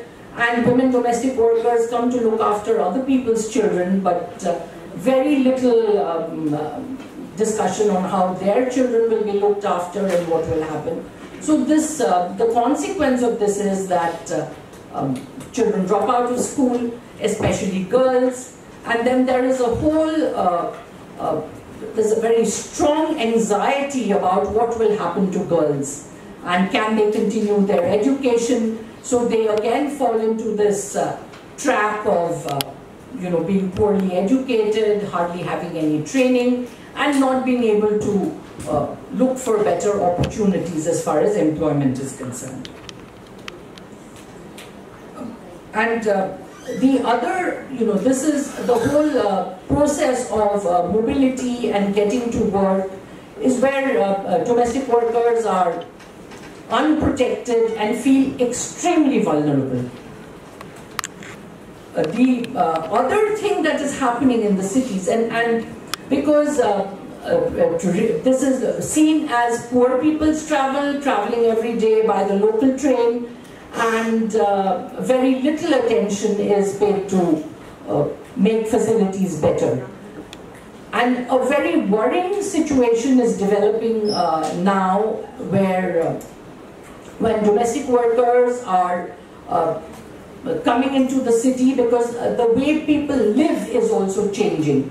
Earlier there were independent houses, then that was replaced by multi-story buildings, and now we have the gated communities. And the gated communities are becoming very exclusionary enclaves, and domestic workers again are, being treated as second-class citizens, invisibilized, and even in places, this is a workspace where rights are very limited. And we know that where domestic workers in their employers' homes, they face very crude kinds of discrimination. And in Bengal, we really don't have the caste discourse. But as far as domestic workers are concerned, in their workplace, there are habits that are a consequence of very deep-rooted casteist ideas. Like, it is considered absolutely okay not to, to have separate cups and plates for domestic workers to eat out of. They don't use the same cups and plates that the employers use. And the other thing that happens is they are not allowed to use toilets, as I told you earlier. And what is happening in these gated communities is that there is a very strong class distinction that is being made, and domestic workers are not being allowed to use lifts that the residents use. And this also, I think, is, this is something that is worrying all of us. And what is this kind of city that is developing, where everyone is always saying that, we need domestic workers to help us run our homes, but when it comes to giving them even the most basic respect or dignity, that is lacking. Thank you. For having me to speak about home-based. Am I audible? Now am I audible? Yes. Yeah. Thank you for giving me this opportunity to speak here about the little experience that I have organizing home-based workers in the city of Mumbai. I have been organizing home-based workers for the last 3 years. Whatever little I have to share, I might ruffle some feathers, which is fine for a good discussion. And so I will not get into the statistics of a huge number of workers, especially women workers, being into an organized sector. But what I want to emphasize here is the fact that there is an unorganized sector, and within that unorganized sector, there is a smaller sector which services this unorganized sector workers. And there is a double layer of vulnerability to them. They are unorganized, and within that they are further servicing the people who are already into a vulnerable category of workforce. So that is one. Now, there have been attempts to organize the unorganized sector workers, and the most visible forms of organization can be seen with Anganwadi workers, with construction workers, with BD workers, with many more. I mean, the list is long, but we might have to understand that these are workers with street vendors, hawkers, but these are all unorganized sector workers who are somewhere having some form of a connection with the formal economy, as well as some form in which they have disconnect. They are physically also visible, and they have been visibilized through entitlements and issues of entitlements and rights. However, there is a huge chunk of workers who are not visible, who primarily cater to the needs of this informal sector, which has slowly starting to get visibilized in many forms. Like there is a parallel industry of garments where a huge range of garments are produced which cater to only people who are working in informal sector. I have been attempting to organize these people, and it's a huge task. And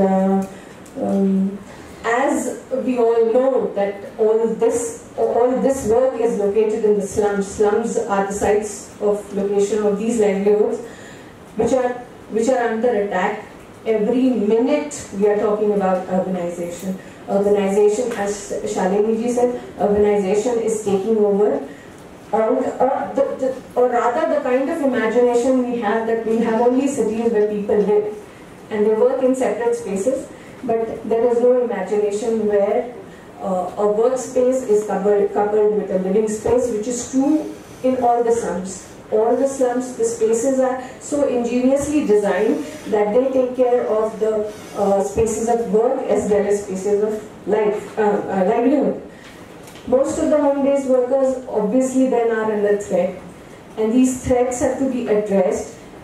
Very recently, our development plan of Mumbai have acknowledged the presence of these kinds of occupations in the slum community. However, there is no reflection of the same or relief for that in the development plan that has been announced. So there is acknowledgement, yet we don't want to do anything. So we have to move beyond that. We have to think about having spaces for livelihood. We have to ensure that these spaces are retained. We have to ensure that these spaces are not individualized. We have to ensure that these places are common places, and somehow we have to make sure that these places are taken off the market dynamics that is there. I don't know what is a way to achieve this, but there has to be a way to achieve it, which probably we can engage and dwell on at a later date.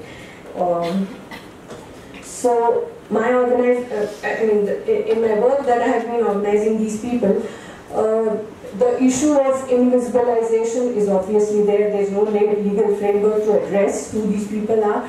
Yet at the same time, the women find, moreover, and with the beef ban, with GST, with demonetization, a layer of informal workers who were in that sense recognized and organized were wiped off. And many of these women workers, home-based workers, were dependent on these workers who were working in various industries. So they have absolutely no work. Many of these workers have gone into many more vulnerable forms of employment, where they're practically living from hand to mouth. If they fall sick, they don't have anything else to depend on. So we have to address these issues with very focused attention. It cannot just be a passing remark in saying that okay, GST and demonetization have done bad, but the kind of bad that it has done, probably it was intended to do that bad, and probably these workforce can now be utilized to create chaos in the society, which is intended to, with communalizing them, using identity politics and things of this kind. So we have to be very, very wary of these kinds of ramifications of economic reforms that the Modi government is propagating. I don't know whether I'm allowed to say.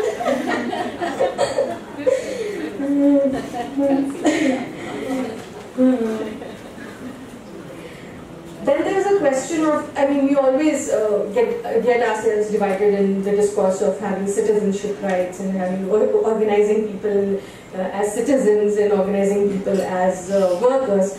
But mind you, if everybody is working in a slum, so they need their citizenship rights along with their workers' rights. So we have to find a way where we kind of amalgamate both of them together to have their citizenship rights as well as working rights. It cannot be exclusive to each other.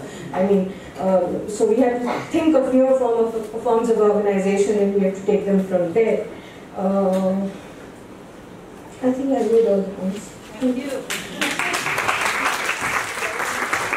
Formalization and women. And many of the speakers have pointed out the invisibility of many of these informal sector women workers. I'd like to draw your attention to another set of workers who are fairly invisible otherwise, who are known as the scheme workers today. They're invisible in a different sense. Many of them are seen as government workers because they work in government programs.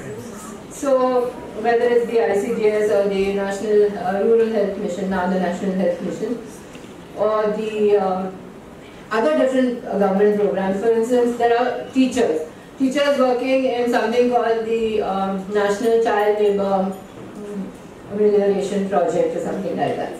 So actually, I mean, now this is not only about cities, because when you think of all these workers, they are in both urban and rural areas. But there are something like 50 lakh scheme workers in the country today, none of whom have any formal employment status, despite the fact that they are working in government programs.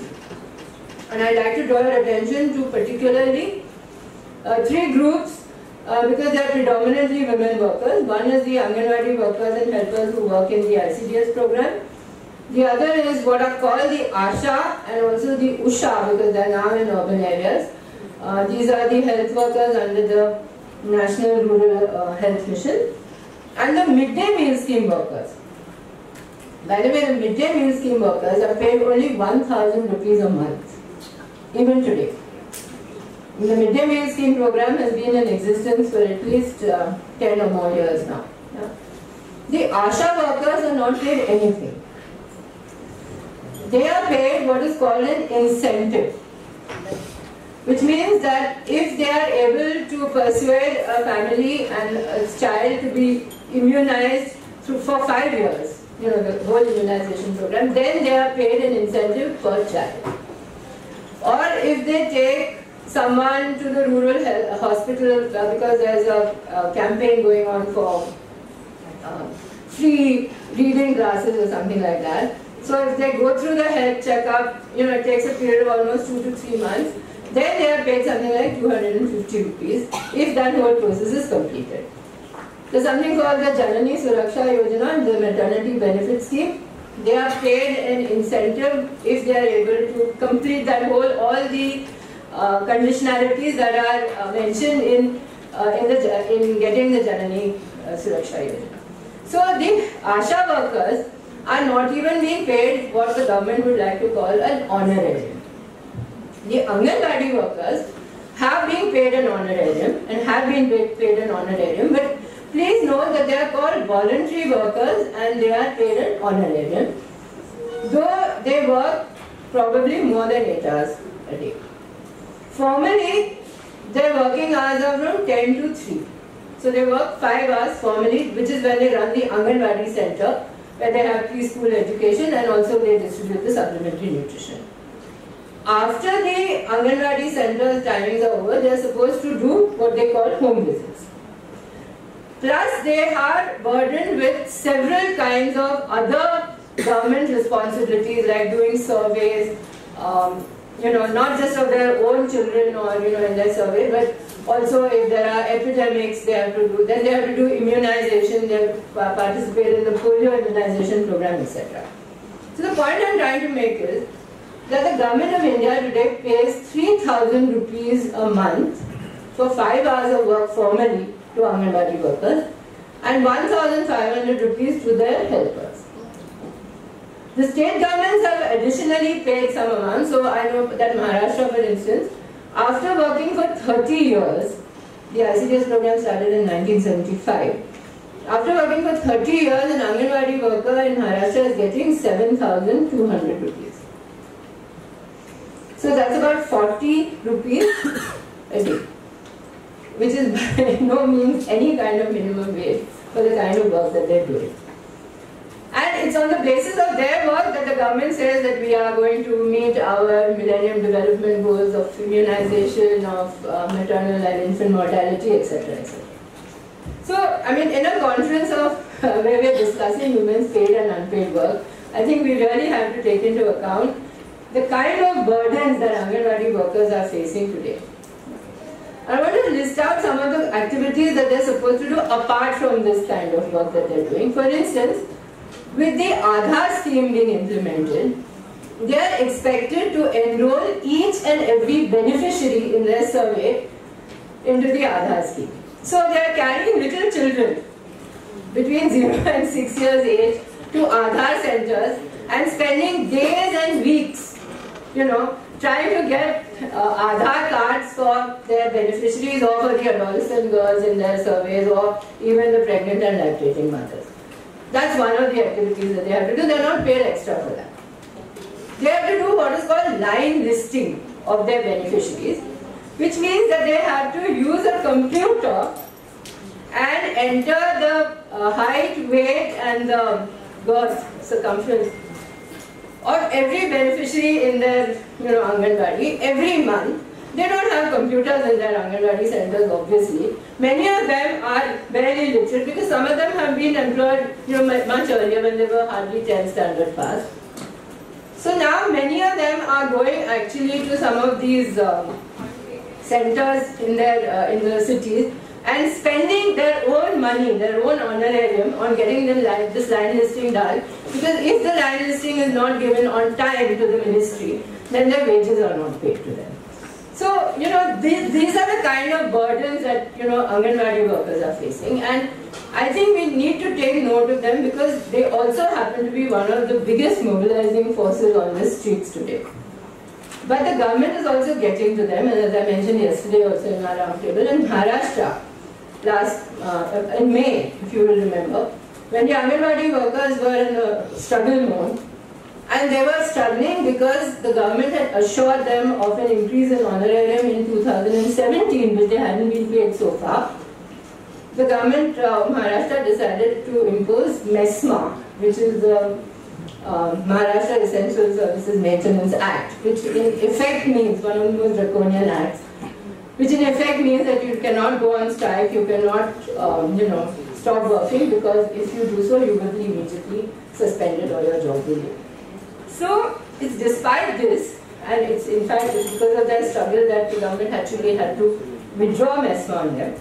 But I think these are the challenges that they're facing, and the whole neoliberal economic framework in which we are operating at the moment means that there is increasing pressure to privatize this whole program. So in the name of CSR, many companies and corporates are now being asked to adopt Anganwadi centers, which in effect means that their wages will now be paid through the CSR funds of many of these corporates. And they are not going to be any higher than what they are being paid at the moment. In fact, the threat is that possibly due to this privatization process, any sort of aspirations of Anganwadi or Asha workers or other workers in these government schemes to get some kind of regularized government work will probably be dashed. So that's one of the problems. The other is the general manner in which most of the welfare schemes in general, the budgets that are being slashed.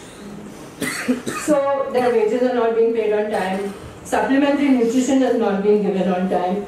They are now being forced to adopt what is called take-home ration packets, which are actually just dry ration in place of hot cooked meals. The beneficiaries don't like it. Most of them don't eat it. As a result, the whole purpose of the supplementary nutrition program today is in danger. And then you will see a decline in nutrition, whatever, And as a result, then the whole burden of that is again being on the Anganwadi workers, saying that they're not doing their work properly.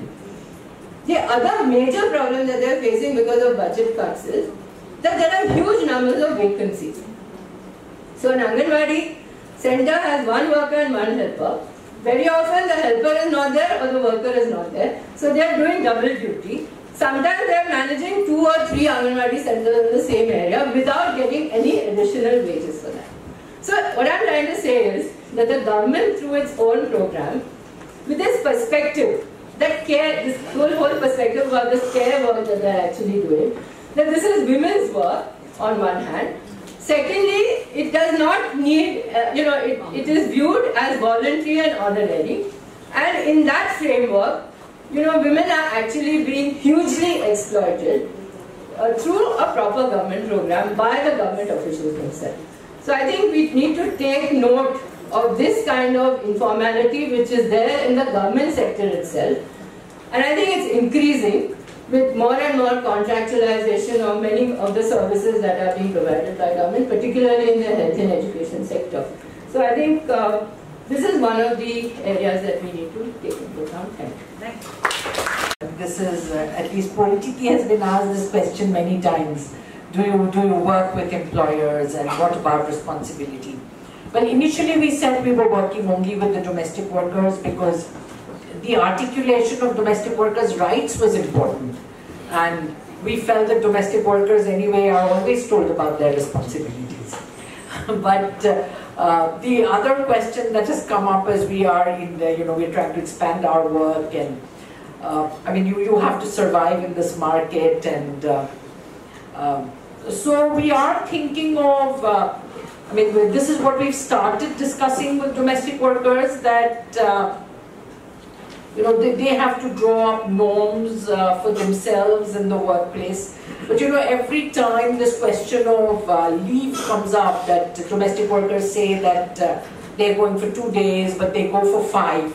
But the fact remains that they don't have any kind of regular leave. I mean, it's still very rare that when domestic work, at least in Calcutta, where I am talking from, it's still very rare that when domestic workers negotiate working conditions, they say that, I want 1 day off every week, or I want 4 days off. I mean, this is absolute minimum, and that's not there. So we always feel that employers' rage or sense of disappointment at domestic workers not turning up when they said they will is rather disproportionate to what,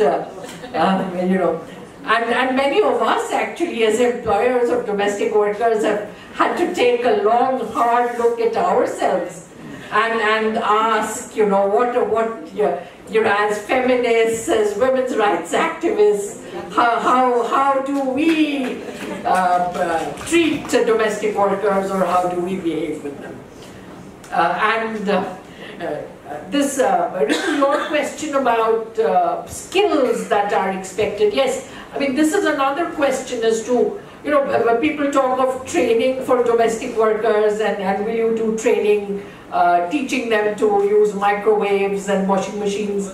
Our experience is that most domestic workers learn this very fast. I mean, even if they are unable to read, they manage to do it. And we also feel employers should at least take some trouble to train them.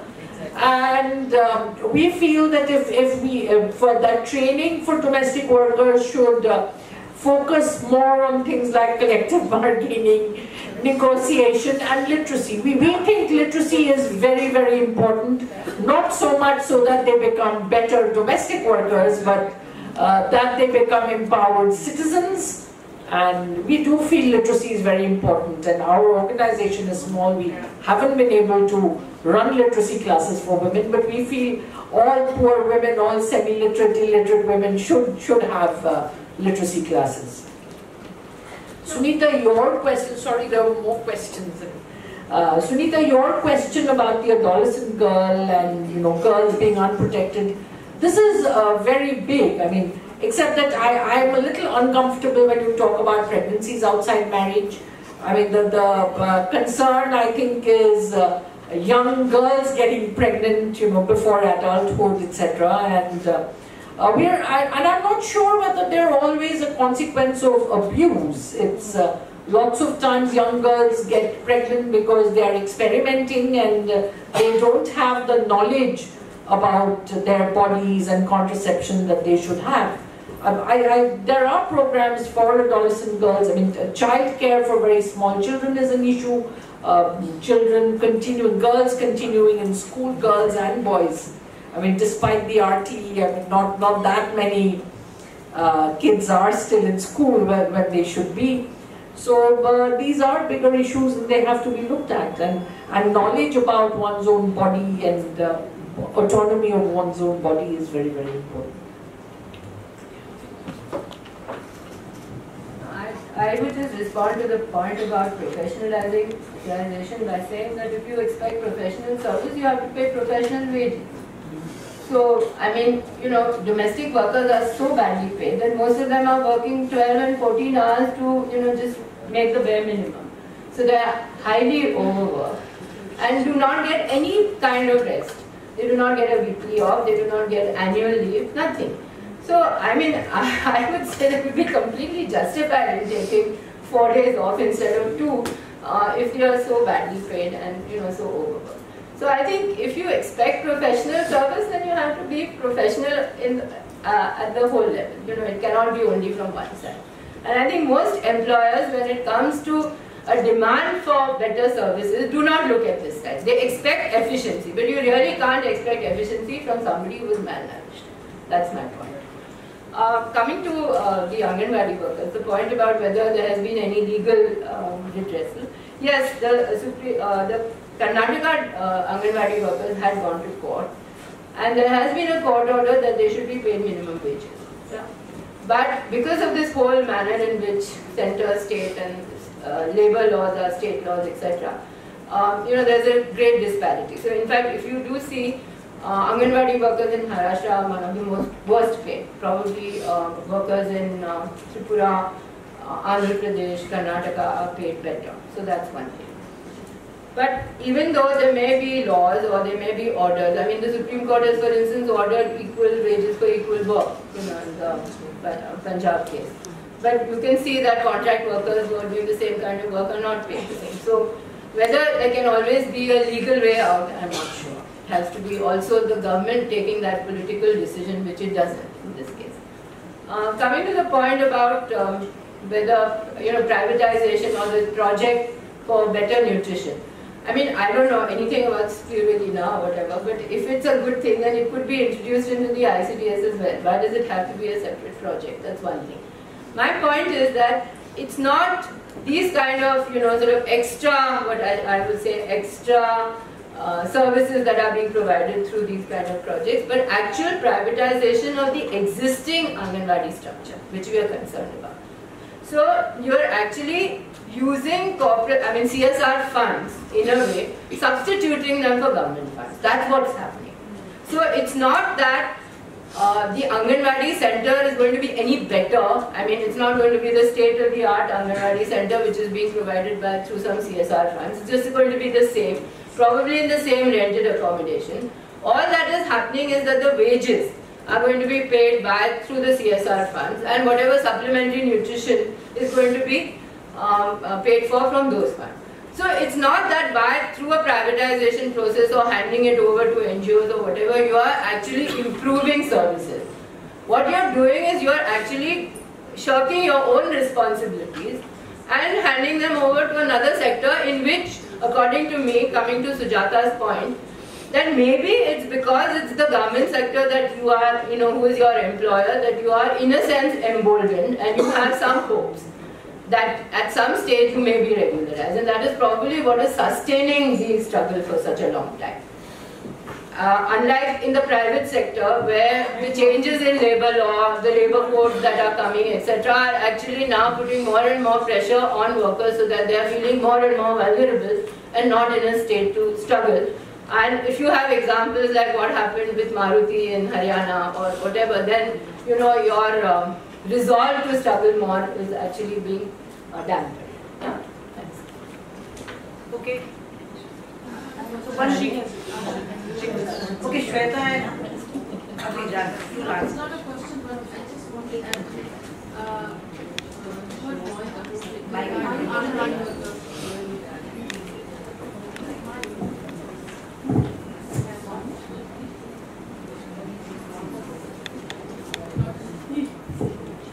Yeah, actually, I just want to add what she was talking about Anganwadi workers. While myself in Commission, we have been lobbying their issue with the National Commission for Women to enhance their honorarium what they are getting. But later on, something happened, and we went to the government also that we said that they should give. There is a lot of injustice with Anganwadi workers. Government has time and again appointing these multi-purpose workers, and later on they continued with them and give the salaries at higher scale. But the Anganwadi workers, they are not getting that. But we have been lobbying with the National Commission for Women and other authorities, President of India, for enhancement of the salary what they are getting, stipend what they are getting. But the state government agreed, at some point, and they enhanced it, I think, 200 or 300 rupees to their salary. We need to do the lobby for that. The last comment was Shweta. So, your question was that how you employ in my first case. But my experience is, since I've been working with people who are servicing the unorganized sector, who may further be, engaged in a similar sector of a different kind, which is directly linked to the economy. It's very difficult to, kind of get the person who has worked for this person to ask for the wages also.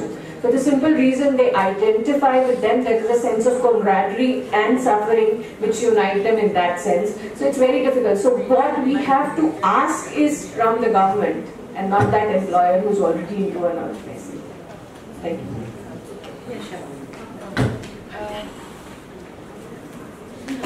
Nobody asked me a question, but I still want to say something. So, just a couple of things, commenting on or reflecting on some of the issues that have come up. One is this whole thing of collectivization and organizing. The informal sector has many different and diverse forms of workers, and self-employed, self-employed by definition don't have an employer.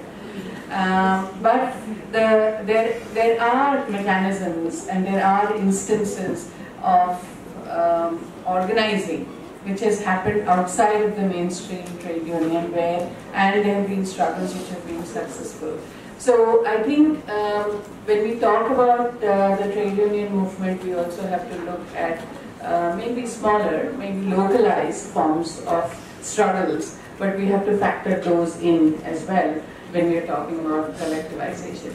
The other thing is, this one more thing that I want to say is that when we are talking about women's work, paid, unpaid, and new categories of workers that we are talking about, I think we should also be vigilant about really the new categories of workers, particularly for women workers, the app-based services, largely for the kind of work that women do, whether it's domestic, beauty, or care work, and what are, those digitized kind of mechanisms are being projected as a sort of modern, empowered, non-exploitative, but they're not. And I think some of us need to go into those fields and explore those to see how very exploitative they continue to be. Yeah, so I'll take my 1 minute. Yeah, from all the presentations, what came out like urbanization is here to stay, with the incapable city exploiting more of informal workers, women workers all the more, without any services, without anything. What comes out in the end is let this new normal doesn't get set. It's not new normal, I'll say it's going on since last 2 decades. But we must come out with some kind of a strategy together to intervene and insist the state to intervene. and state can't get away only by imposing these informalities and these exploitative norms which has come in. So thank you very much. Questions. Our first speaker is Professor Christa. I'm sorry if I'm not pronouncing it right. She worked as a lecturer at Jalam University in Iran and at the Jawaharlal Nehru University, New Delhi, and various universities in Germany, Austria, and Switzerland. Very recently, she taught gender politics as guest professor at the University of Kassel and the University of Basel. As a researcher, journalist, and author of books, her main interest has been to deconstruct the global economy as a gendered process with a perspective of feminist economics and feminist ecology. Over to you.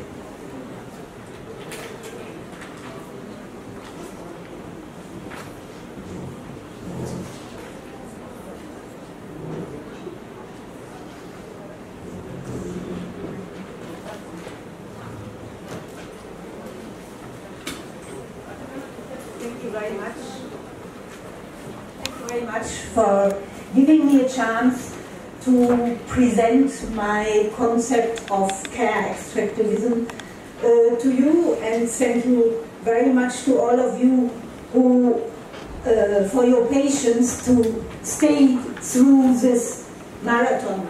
We have a really long day, and thanks for being with me. Very much of what has been said already here. Let me start this multiple crisis we are in social reproduction. I don't speak about the financial crisis. I'm saying societies, all societies are in a multiple crisis of social reproduction. And this leads to a reconfiguration of social reproduction on a national and a transnational level. Care extractivism, I coined this concept analogous to resource extractivism, because there was a lot of talk about resource extractivism after the financial crisis, that many countries tried to manage the crisis and pull themselves out of the crisis situation by extracting their natural resources. But at the same time, societies are as well extracting care. And therefore I coined this concept, which means firstly an intensification and an expansion of the commercialization of care work, and secondly a strategy to fix the crisis of social reproduction. The logic of care and provisioning gets undermined in the market by the principles of competition, efficiency, and profit making. So I don't have much to say about care work, because it has all been said that it is conceived as a natural female skill, more a skill, something natural, not work, it's just helping, and it is placed at a borderline or intersections from paid and unpaid. Sorry, it's all a bit messed up. Professional and unskilled, low value, and there are many reasons in reality why it gets low recognition and only very little payment. So my first hypothesis is that strategies of care extractivism, and I focus now on Germany, it is my analysis, manage the crisis of social reproduction. And the crisis of social reproduction, which is very, very apparent in Germany nowadays, is a lack of caregivers for the elderly and a lack of nurses in hospitals. And that is slowing down now, but we had a very low birth rate.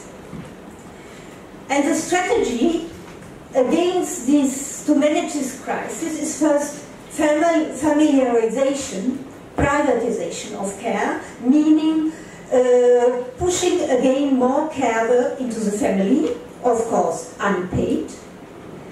Second strategy is professionalization of care work, increase in efficiency. Third strategy is transnationalization, import of care workers. And fourth is a transnationalization of biological reproduction, the case of surrogacy. So I will briefly different strategies of care activism. Professionalization in the health sector and for the elderly is taking place through modularization, tailorization of services, and they are treated like industrial labor. Care labor is treated like industrial labor, cut up in time units and permanently documented. The problem with this, from the perspective of caring, is that there's no time for emotional or relational work, no time for human touch and empathy. So it's suggested that the wage labor includes all these emotions, and this is unpaid work. It's included, but it leads to a systematic underpayment of these services for the elderly. David Harvey would call this a technical fix through modernization, technical fix of the crisis, but it constructs the cheap care laborer and a tremendous pressure on the individual caregiver. Here these are women, ambulant caregivers to the elderly who drive in small cars from one house to the next, and there's a tremendous pressure on them. The second strategy is transnational care chains. And we have this in Western Europe now. The most prevailing form for private households is to have a migrant care worker. Mostly in Germany these are women from Poland and the Balkans, for 24 hours, live-in services. They cushion the austerity policies imposed for these economies, and they cushion the adult worker model in middle-class households where more and more women are now professionals, working as professionals. The care extractivism leads to a new international division of care work along the axis of class, caste, ethnicity, color, race, and north and south. Harvey would call this a spatial fix of the crisis. The transfer of the crisis from, for example, German households to poorer countries, poorer households. It's a care drain which creates a shortage of care capacities in another case. Germany has a long history of transnational care extractivism. For example, 1963, there was a tremendous lack of nurses in hospitals, and so the German government made a recruitment tract with South Korea under technical development aid and imported 10,000 highly qualified nurses from South Korea, and additionally 6,000 young women from Kerala through Catholic networks, which were called brown angels in our hospitals. When the South Koreans were told they should go back in 1977, after there was no more a lack of staff in hospitals, they said, we are not a commodity. We don't want to be treated as a commodity. So nowadays, the German state is once again normalizing care extractivism with the help of the German GIZ. They train caregivers for elderly in China, Vietnam, Tunisia, and many other countries in the global south, and import those people to Germany, which makes, from a global perspective, for a transnational landscape of stratified reproduction, because this makes for a tremendous care drain from these countries where qualified people are, for example, in the health sector, are urgently needed. And two scholars, Ulrich Brandt and Markus Wissen, have called this mode of living at the cost of others an imperial mode of living by the global middle classes, on the cost of the global subaltern classes. My second hypothesis is the expansion of capitalist accumulation into non-market areas and into the body is taking place. And this is a spatial and a technical fix of the biological reproduction and the crisis of low birth rate or infertility. So I'm taking the biological reproduction under the notion of care and care work. You know in India very well, India has been a hub for surrogacy, that a whole industry developed to provide the desired child to people coming from the global middle classes and from the West to India who want to have a baby. And new labor relations and new forms of reproductive labor are constructed in these transnational fertility markets. Surrogacy is a tailorized and outsourced reproductive contract labor, and at the same time it is an extractivism of care, bioresources and bodily energy, and of course emotional labor, because there is no pregnancy without emotions and affections involved in this. And at the same time the surrogate mother is told from the very beginning that she has to accept the separation from the child immediately after birth, an extreme form for alienation. It's a precarious, informal labor, no social and health protection, and it is a labor subjugated to the capitalist market, an embodied labor to the capitalist market principle of competition and maximization of efficiency. Just an example, if there are surplus pregnancy, so that several embryos nest in a woman's uterus, the ordering parents are asked, how many do you want? And if they say we want only one baby, the others are aborted without even, very often without telling the surrogate mother. So the discourses in India were that about the commodification of women as a price vessel and about reproductive assembly line. It makes for a stratified reproduction and neo-eugenics, as Palo says. And then, as you know, there has been the debate around the ban, no commercialization of Indian women. So my third thesis, and I would like to continue for 2-3 minutes. My third thesis is the subordination of care work to neoliberal capitalist logic and depletion of care capacities leads to care struggles and resistance against care extractivism. Since more than 10 years, we have in Western Europe new types of labor struggles in the health sector, in the care sector.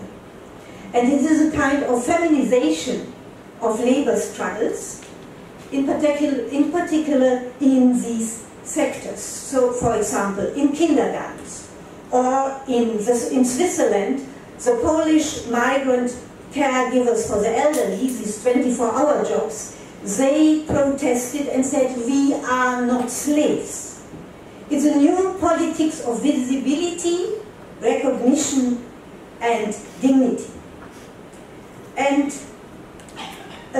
we had, in the recent past, care struggles in a number of hospitals in Western Europe, here, for example, in Berlin. And these struggles made a difference in terms of they are not only against the working conditions and against the neoliberal regulations of the health sector and in the hospitals, but what they make very clear is, of course, they want better payment, but they want to deliver quality services. Quality services. And therefore they are saying more of us are better for everybody. And they're trying to build alliances with citizens who are the patients, because it is in their interest if more nurses are employed, if more doctors are employed, and they really get quality care. So normalization of care extractivism is about the entanglement of paid and unpaid work, and it aims at the construction of cheap reproductive care labor in the global market. It's an imperial expansion of the capitalist accumulation into earlier non-market areas and into the body, and a care drain from others. It's a neoliberal strategy leaves the burden to fix all the contradictions between paid and unpaid, emotional and rational, to the individual care worker as an entrepreneur of the self. And it leads to depletion of care capitalism, causes care struggles and new political subjects. And I'm just in the process of writing up a research proposal, because I would like to do a comparative study in India. And after listening to Kiran, now this was already, I think, a very, very good example, the scheme work for care extractivism. And I would like to explore if the concept of care extractivism is helpful in the Indian context to understand the ongoing reconfiguration of social reproduction. Thank you very much. I just want to thank Professor Patel for inviting me to be a participant in this conference, 2 days conference. Thank you so much. I would have loved, to talk about the challenges I faced during my service career, and the torture I have seen. Anyway, maybe next time. But State Commission for Women, where I worked for 8 years for upliftment of women. There are so many schemes in JNK, like other states we have. India is implementing many schemes for women, and we also got the many departments who are working for women, like Social Welfare Board, Social Welfare Department. There is a commission. Then we have empowerment, this mission for women empowerment, where I was mission director also, and we have the Rehabilitation Council, where we look after the women and children who are militancy victims. So I was as executive director for that also. I have experience of looking at women's issues, from being a director in social welfare, then being a secretary in State Commission for Women and mission director women empowerment. The State Commission for Women, it came into existence in JNK during 1999 and started its work 2000. When the National Commission for Women was established during 1995. Basically, we wanted that the women of JNK should know about their legal rights, their political rights, their social rights, and the empowerment, how they can gain the empowerment. The State Commission for Women came into existence. Initially, we didn't have much to do, because nobody knew what we are going to do in commission, but there was a chairperson, Dr. Nirja, and she did a lot of work. Then was this secretary also. They started awareness programs in different places, and told the women that what we are going to do for them legally, especially legally. And the State Commission for Women, they are having this whole powers, but we cannot punish them. It's the central government also, it's a National Commission for Women also. So that was the great thing. We couldn't punish the people, though we would put them behind the bars for 1 day, 2 days, 3 days, but not beyond that. When I started working with the commission, it was really a challenge for me to do something for these women. And so many women, they used to come to us first of all, they were very frightened if we go to the commission, what will happen. But simultaneously they came and started telling their stories. Especially, we are in turmoil for the last more than 27 years, and the women of that area are facing a lot of problems. Mental problems, legal problems, social problems, and the migration problems. Their kids are moving towards, better things for education, for livelihood. They leave the places and go outside the state. And the women of our areas, different areas, especially in rural areas, where from my sister, she came, she talked about how she faced the problems, in her area. And so many women, they were being tortured by their husbands, by their family members, not to go out, not to work, not to go for study. And then they started coming to us. There were a lot of problems, and they shared the problems with us. What we started surveying the areas. A lot of things have been done. Just I want to, because I have very less time with me, we did the surveys, and we saw that women are suffering, and for so many ailments like backache. When we went there and talked to them, why we consulted the doctors also why they are having the backaches, because they were carrying the wood, they were carrying the water from long distances to their home, and that was the one problem. And second, they were going to the forest to cut the trees for their firewood for making their meals. That was another problem. And what we did, we thought that there should be budgeting, gender budgeting. We should introduce this, and we introduced that in the state, and we were able to organize 26 gender budgeting workshops, and Ritu Diwan was, she was part of that in all 26 workshops, and there were so many professionals came from different areas, and we organized this with the top down. We did with the commissioner secretaries and the district of then panchayat members and Anganwadi workers, and the panchayat members also. So that was also good work, because they didn't know how to do, how to spend, where to get the money, where to go. And we did some surveys also, fisherwomen. We have 3 regions. We have Jammu, Kashmir and Ladakh. Jammu is different, Ladakh is different, Kashmir is different. We have language different, dress different, we have our eating habit is different. But one thing I just want to tell you about Ladakh. Ladakh is a hilly area. Maybe some people might have gone to Leh and Kargil. And in Leh, women are powerful. They control the economy. They just have the cows, milk cows. They sell the milk. They sell the vegetables. They sit on the shops, and you will see there is no polythene in Leh, and it's all controlled by women in Leh. You never see polythene they're selling there. So that's one aspect. Then we have Kashmir. There's hodgepodge.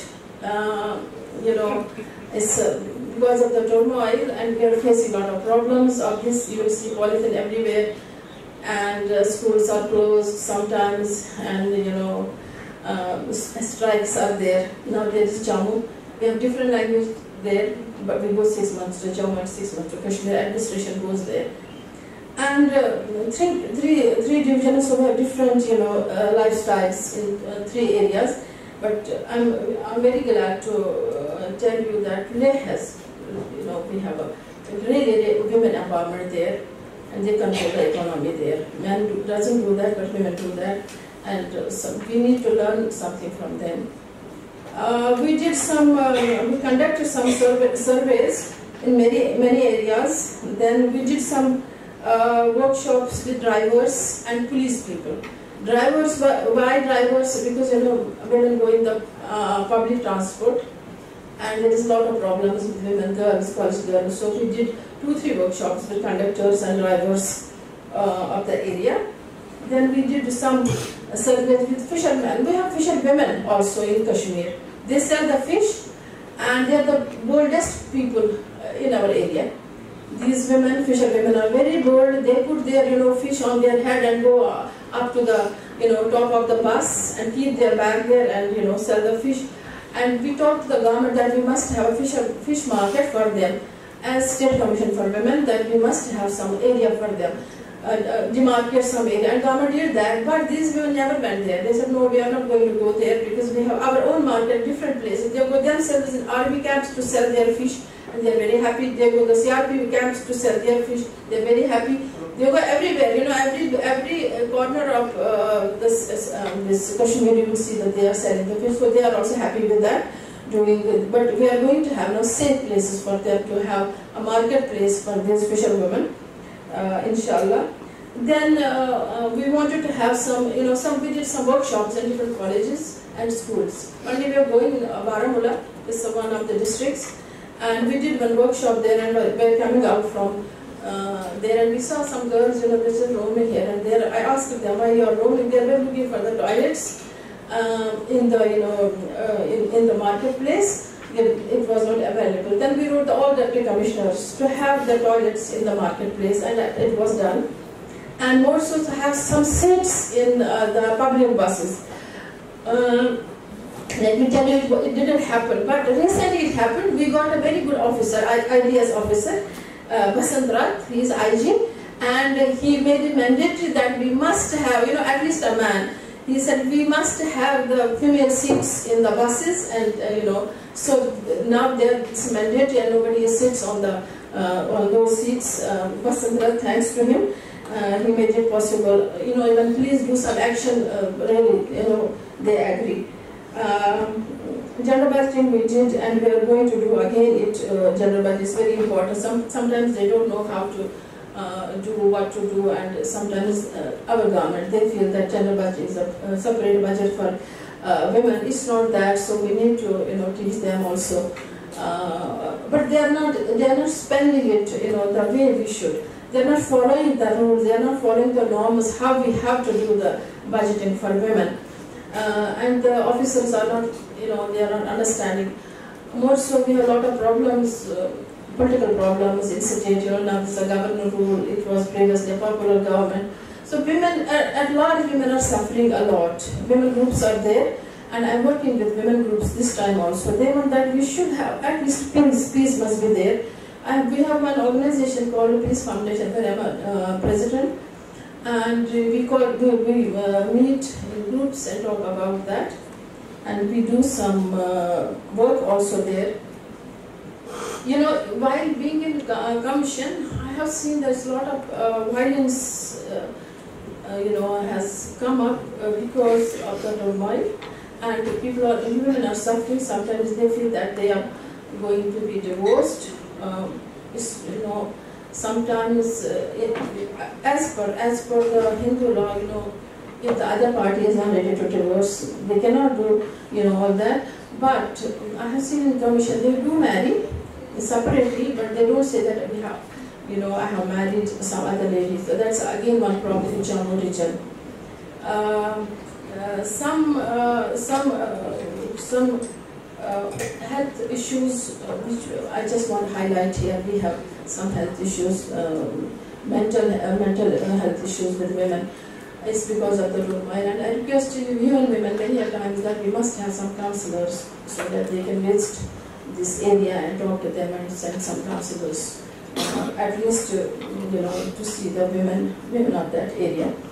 I just want to give an example. There is no time, but I just want to give an example. Once a woman, she came and she lodged a complaint with the commission that my husband says all the time that he is going to divorce her. We summoned her husband, and he came. I asked him why you are all the time, threatening her to divorce her. She said, she was working, but she has got some problem in her leg. She cannot work now in the field. And I need some worker, I need some, women who will work in the field. So I'm divorcing and getting some, another woman. Disgusting. So we put her in custody for 2 days. but even then, you know, see women, they are being taken as the workers at home and outside. Even we, what are we? We are also, somebody was saying, we are also the, you know, low paid, unpaid workers at home also. And we have no choice but to rear and care children and the elders and other people.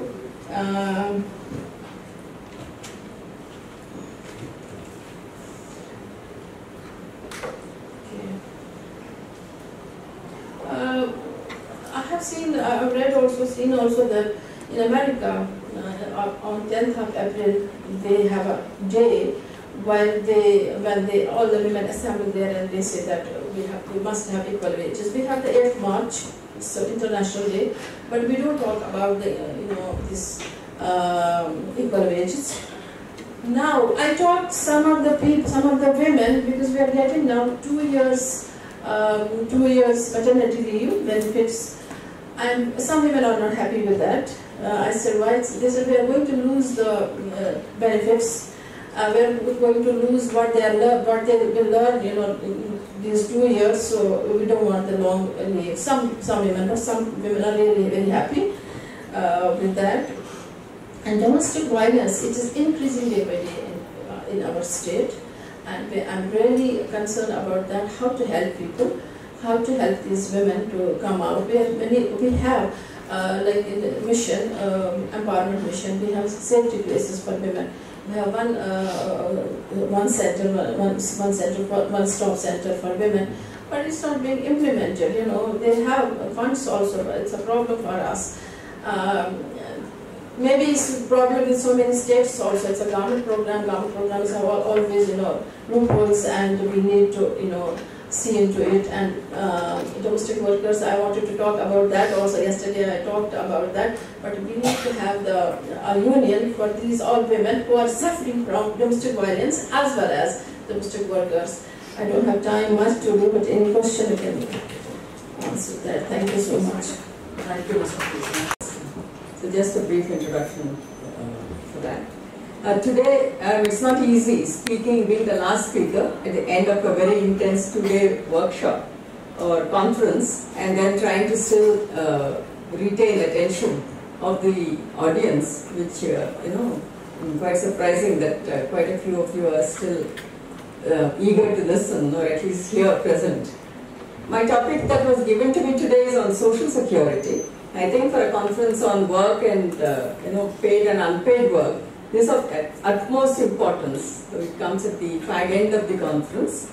I think it's an issue that has been much more important now, as the world is currently in a turmoil, with so much of social unrest, so much of churning that is happening because of various financial factors, employment being plummeting both in developed and developing countries, and no longer is this an issue of only the developing countries where we are talking of social security. It seems to be affecting the developed countries as well. So it's a tremendously important issue that we are looking at.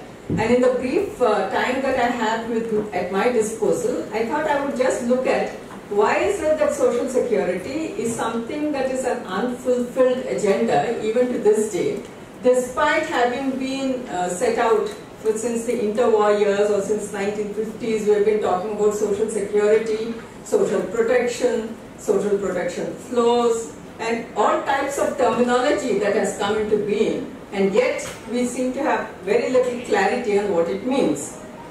I would like to go to one part. The fundamental issue, I think, is the disjunct or mismatch between vision and provision. Vision for social security has always been lofty. It has been something which is, very high ideals that have been set forth, right from the Beveridge Committee report that was there in 1942, a landmark report that visualized social security very broadly as freedom from want. This is as broad as you can get and as big a scope that you can think of. But when it gets translated in such truncated ways, and the main culprit, I call it a congenital defect, that entered into the definition and the interpretation of social security came right in the beginning in the Convention 102, adopted in 1958 by ILO and with all the countries, ratified by the countries, where it got truncated into social security provision for organized sector workers for very contingency related measures, whether it's employment, sickness, health and so on. So very limited contingency related measures came to be interpreted as social security provisioning, and therefore by definition, since most of the women are in the informal sector or unorganized sector, automatically their coverage got completely left out, even in developed countries and much more so in developing countries. Now when you look at this definition, was there any attempt to remedy this? Not much really, till the 1989 when you come to Dress and Sen, who articulated and argued that the definition of social security that is there prevalent for the developed countries, which is actually looking at perhaps mostly organized workers, is not really relevant for countries where poverty is pervasive, informality is the norm, and where the conditions, it is not deprivation, is not something that is residual, but it is endemic. So in countries where poverty is endemic, where deprivation is acute, the question of unemployment benefits doesn't make much sense when everyone seems to be underemployed or employment is of very poor quality. Sickness benefits and stuff like that are applicable only a very, very small, minuscule proportion of the population of organized workers, and therefore it is not very relevant at all. And then they started to at least pleaded for a widening of the definition to be seen as an objective pursued through public means to include promotional measures like poverty alleviation, employment generation, education, health and so on. That debate goes on, promotional, protective and so on, but nonetheless this is the widening that happened much later. In 1990 the Human Development Approach once again started looking at universal provision of education, health and such other measures for the people. So the question of what is the role of the state, because that's the topic that I'm supposed to speak about, depends and is intrinsically linked to the way in which you define social security. If you're looking at social security as something which is contingency related benefits in the event of some contingency, there is a payment that is made out, well and good, but that refers only to those who are recognized as workers. And I'm sure that over these 2 days, and particularly in the last section, we saw that so much of work is not even recognized as work. People who work are not recognized as workers, and the question of social protection or social security for such workers is non-existent. So this will form the bulk of the workers in quotes that we are talking about. The era of the 1990s and 2000s was not very different, because the onset of globalization, the reduction in the importance of organized sector workers, the contract workers phenomenon that we have talked about, not to mention that invading and pervading even the government schemes. We just heard about the scheme workers, a large number of them. Informalization of contracts even within the formal sector. So all this took a huge toll on the benefits that workers could expect from their employers completely. Moreover, instead of provisioning from the state or from the employers, you found that more of contributory schemes came into being, whether it be pensions, whether it be any other contributions that were there. The MDGs, of which much is made out, that were introduced in the 2000s, also did not give too much importance to social security. Now we come to the more recent times of the SDGs. The Sustainable Development Goals, everyone will agree that they are much more, came out after much deliberation. There is much more consensus from nation states as well as civil society organizations. They are supposed to be better formulated than ever before. Now the social security provisions contained in SDG 1.3 implement nationally appropriate social protection systems for all, including floors for reducing and preventing poverty. One thing about the SDGs, it is interlinked and linked with many other goals, so it's much more integrated in nature. You'll find it is linked to the universal health coverage, SDG 3.8, gender equality, decent work and economic growth, and greater equality. It also articulates social security as a human right and commitment to universalism rather than very targeted benefits that are to be provided. Yet, despite all this, the congenital defect that I talked about earlier continues. So what does it define? After all these lofty aims, human rights and so on that has been articulated, what do we get? The listing of the benefits, children and families, benefits for children and families, maternity benefits, benefits for women continue to be viewed as maternity benefits, unemployment and employment injury, sickness benefits, old age benefits, disability benefits, survivors benefits and health protection. This is exactly the Convention 102 of ILO that was passed in 1958. So 50-60 years later, we come back to a more integrated vision, so-called, in the Sustainable Development Goals, and yet the biases that had crept in the initial stage.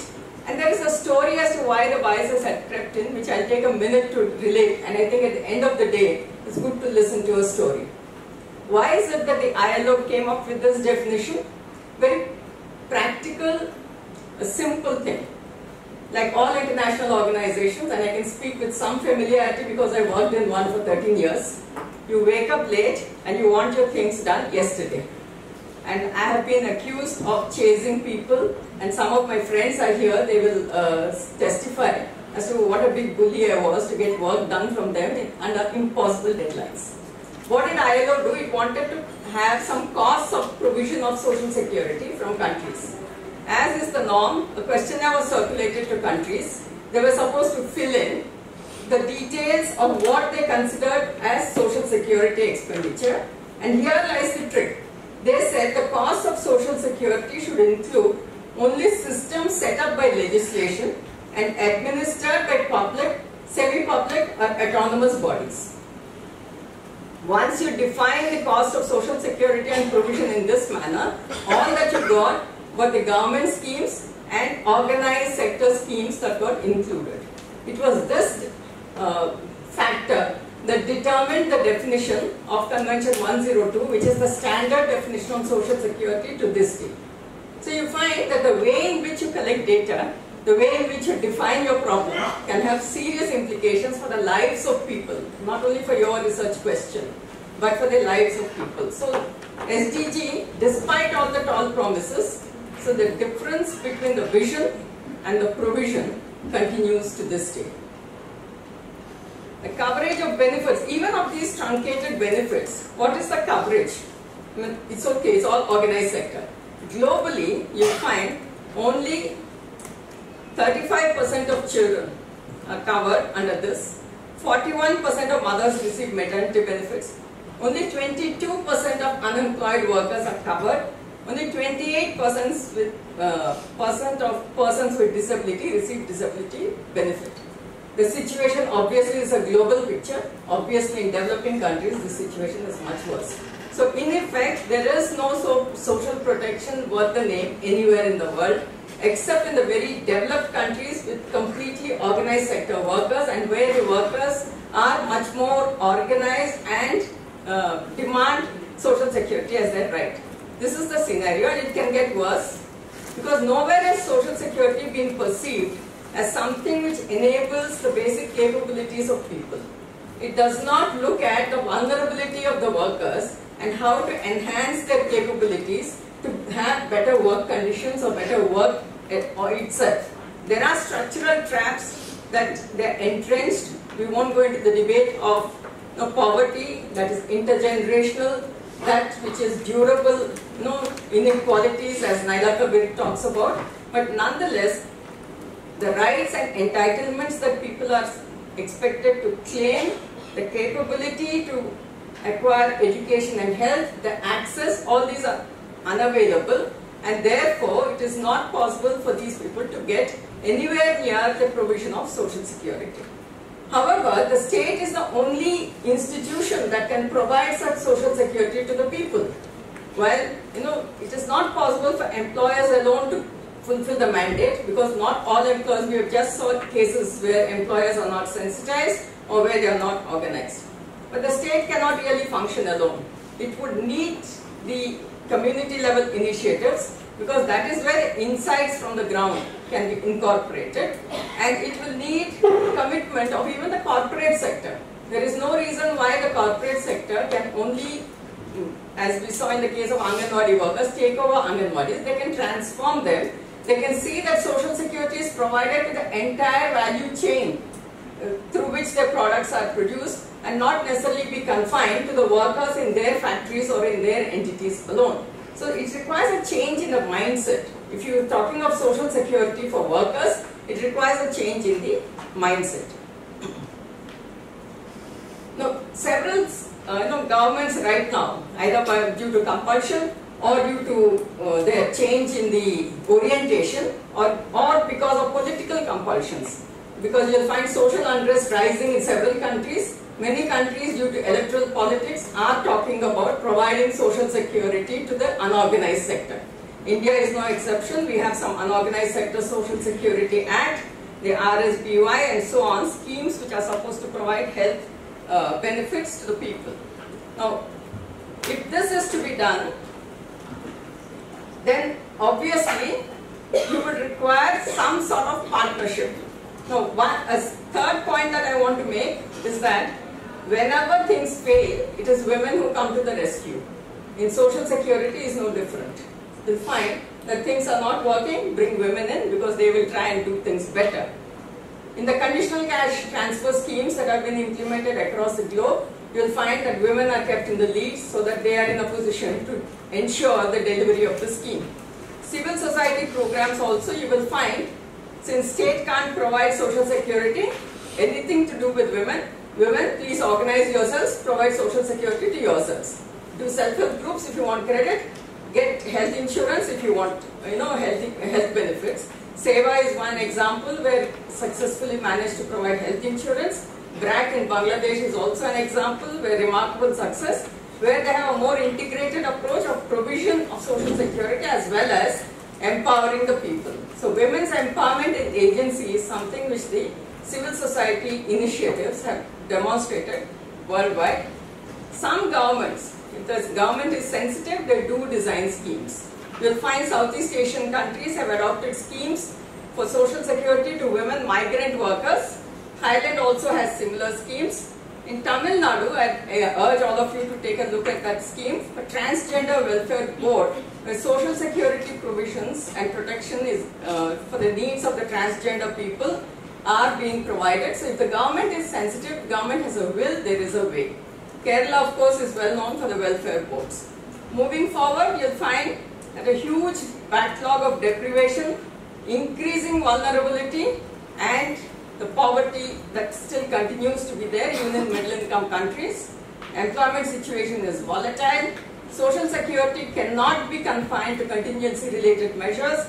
It has to encompass capability enhancement and empowerment, and state and global governance institutions also need to play a role, because the global funds can contribute to social security and global policies can enhance and augment the definition of social security. And implementation will require the collaboration with various stakeholders, including the CSOs and the corporate sector. Thank you. Caretakers, 24 hours caretakers, are in private households, and they are living there, and very often they are alone with the elderly person. Very often they are alone with the elderly person in a household. Or somebody else is in the household but employed and out of the house the full day and doesn't have the time to care for the father, for the mother, or whoever. So the interaction takes place only between the elderly person who is within the household and the caregiver. And the caregiver, and sometimes other family members. Yeah, this is the interaction which takes place. And the other family members who employ, for example, the caretaker, are interested in a cheap labor force, because they have to pay from their own income the the caretaker. So is it leading towards any transformation at the broader level, at the contextual level? Which transformation do you mean? Social transformation. Because there are people of different color and culture interacting. So is that affecting the social relations? You see, we have many discourses revealing these relationships. One discourse in the long time is, for example, elderly people in the global south, or for example in the east, in Poland as well, they are very much respected. So taking care of elderly people in other cultures is something very emotional and loving, and so it is expected from these people that they do some professional work, some professional caretaking, and at the same time being very loving. So it's the same kind of dependency you explored related to the homemakers. The homemaker feels herself very much dependent from the domestic work. And the family members feel very much dependent, and they are very much dependent of the 24-hour living-in caretaker. So there are affinities, yes, you are right, but still they are the others, yeah, coming from another culture, coming from a country where in the economy this cheap labor is abundantly available, with a surplus of cheap labor for us in a more wealthy country. So this kind of stereotypes are not broken up, but still there are new forms of affinity, yes.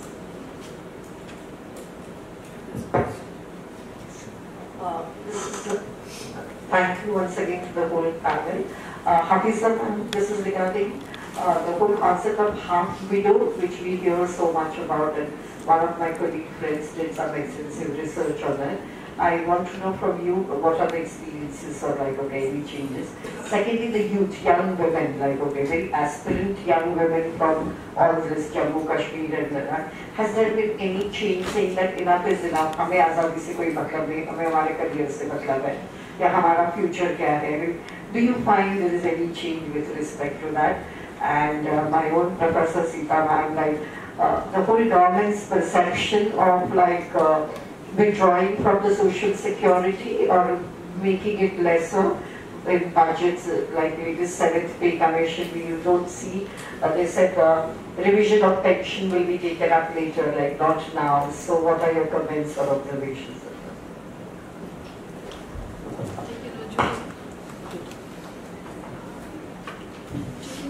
And it's still going on for the last more than 27 years. Some, men went missing and they are still missing. And as per Sharia, which is a law, Islamic law, after 4 years, you have to wait for up to 4 years, and if the husband doesn't come back, then you can go for another marriage. But, during these 4 years, we call them half widows, because the husband is not visible, he's not coming home, so we call it half widows. And now, so many women have remarried now because the husband didn't come back. And regarding this, we don't need Azadi, and we just want, it's a political issue, and I don't want to comment on that. But women at large, they just want peace. They want peace. I think the governments are going to withdraw more and more from their, obligations, and leave it more and more to the people to organize their own social security. So they are encouraging you to contribute to pension schemes, national pension scheme and others.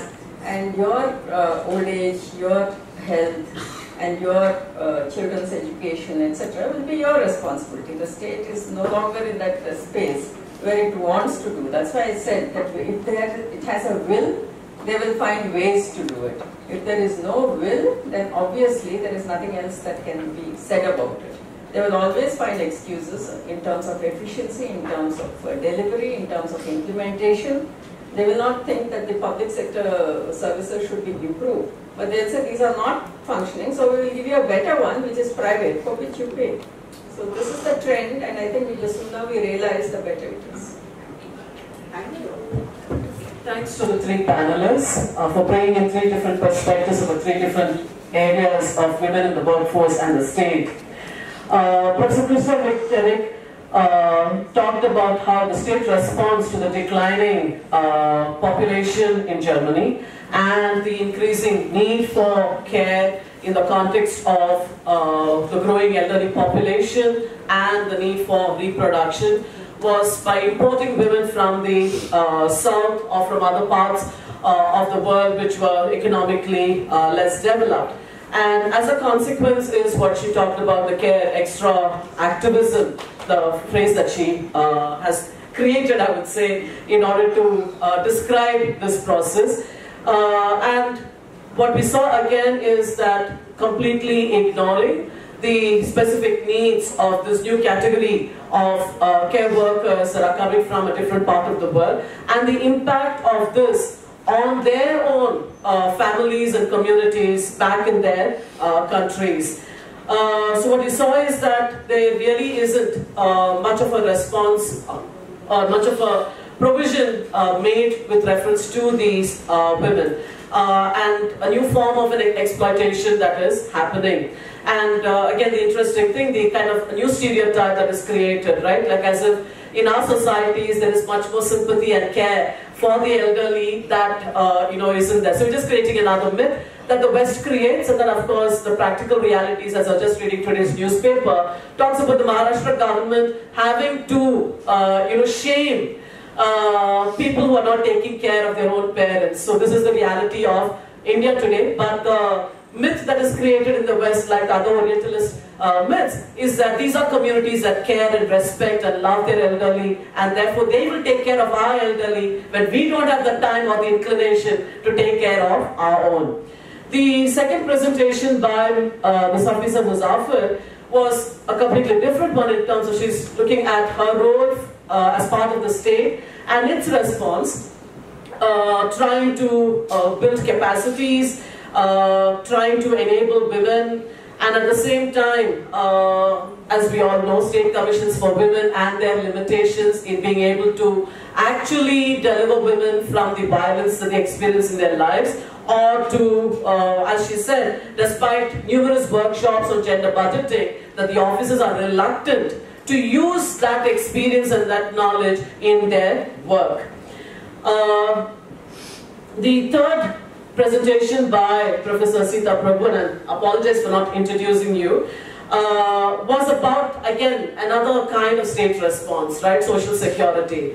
And the last remark that you made, madam, I think clearly reflects the fact that we are living in a neoliberal state, market, economy, consumerism, and capitalism at its height, which obviously means total state withdrawal from anything that will benefit the community, and to expect that the corporates are going to do that when they do not see profit is really asking for too much. And I think I just leave with some of the I would say quotations that you gave as you were speaking, and one of them is the social security promise which was made with our constitution and afterwards is still just a failed vision despite a lofty vision. The difference between vision and provision, and the fact that I think most importantly given the context of the 2 days conference, is that complete ignorance and lack of sensitivity to the realities of women's lives and women's work.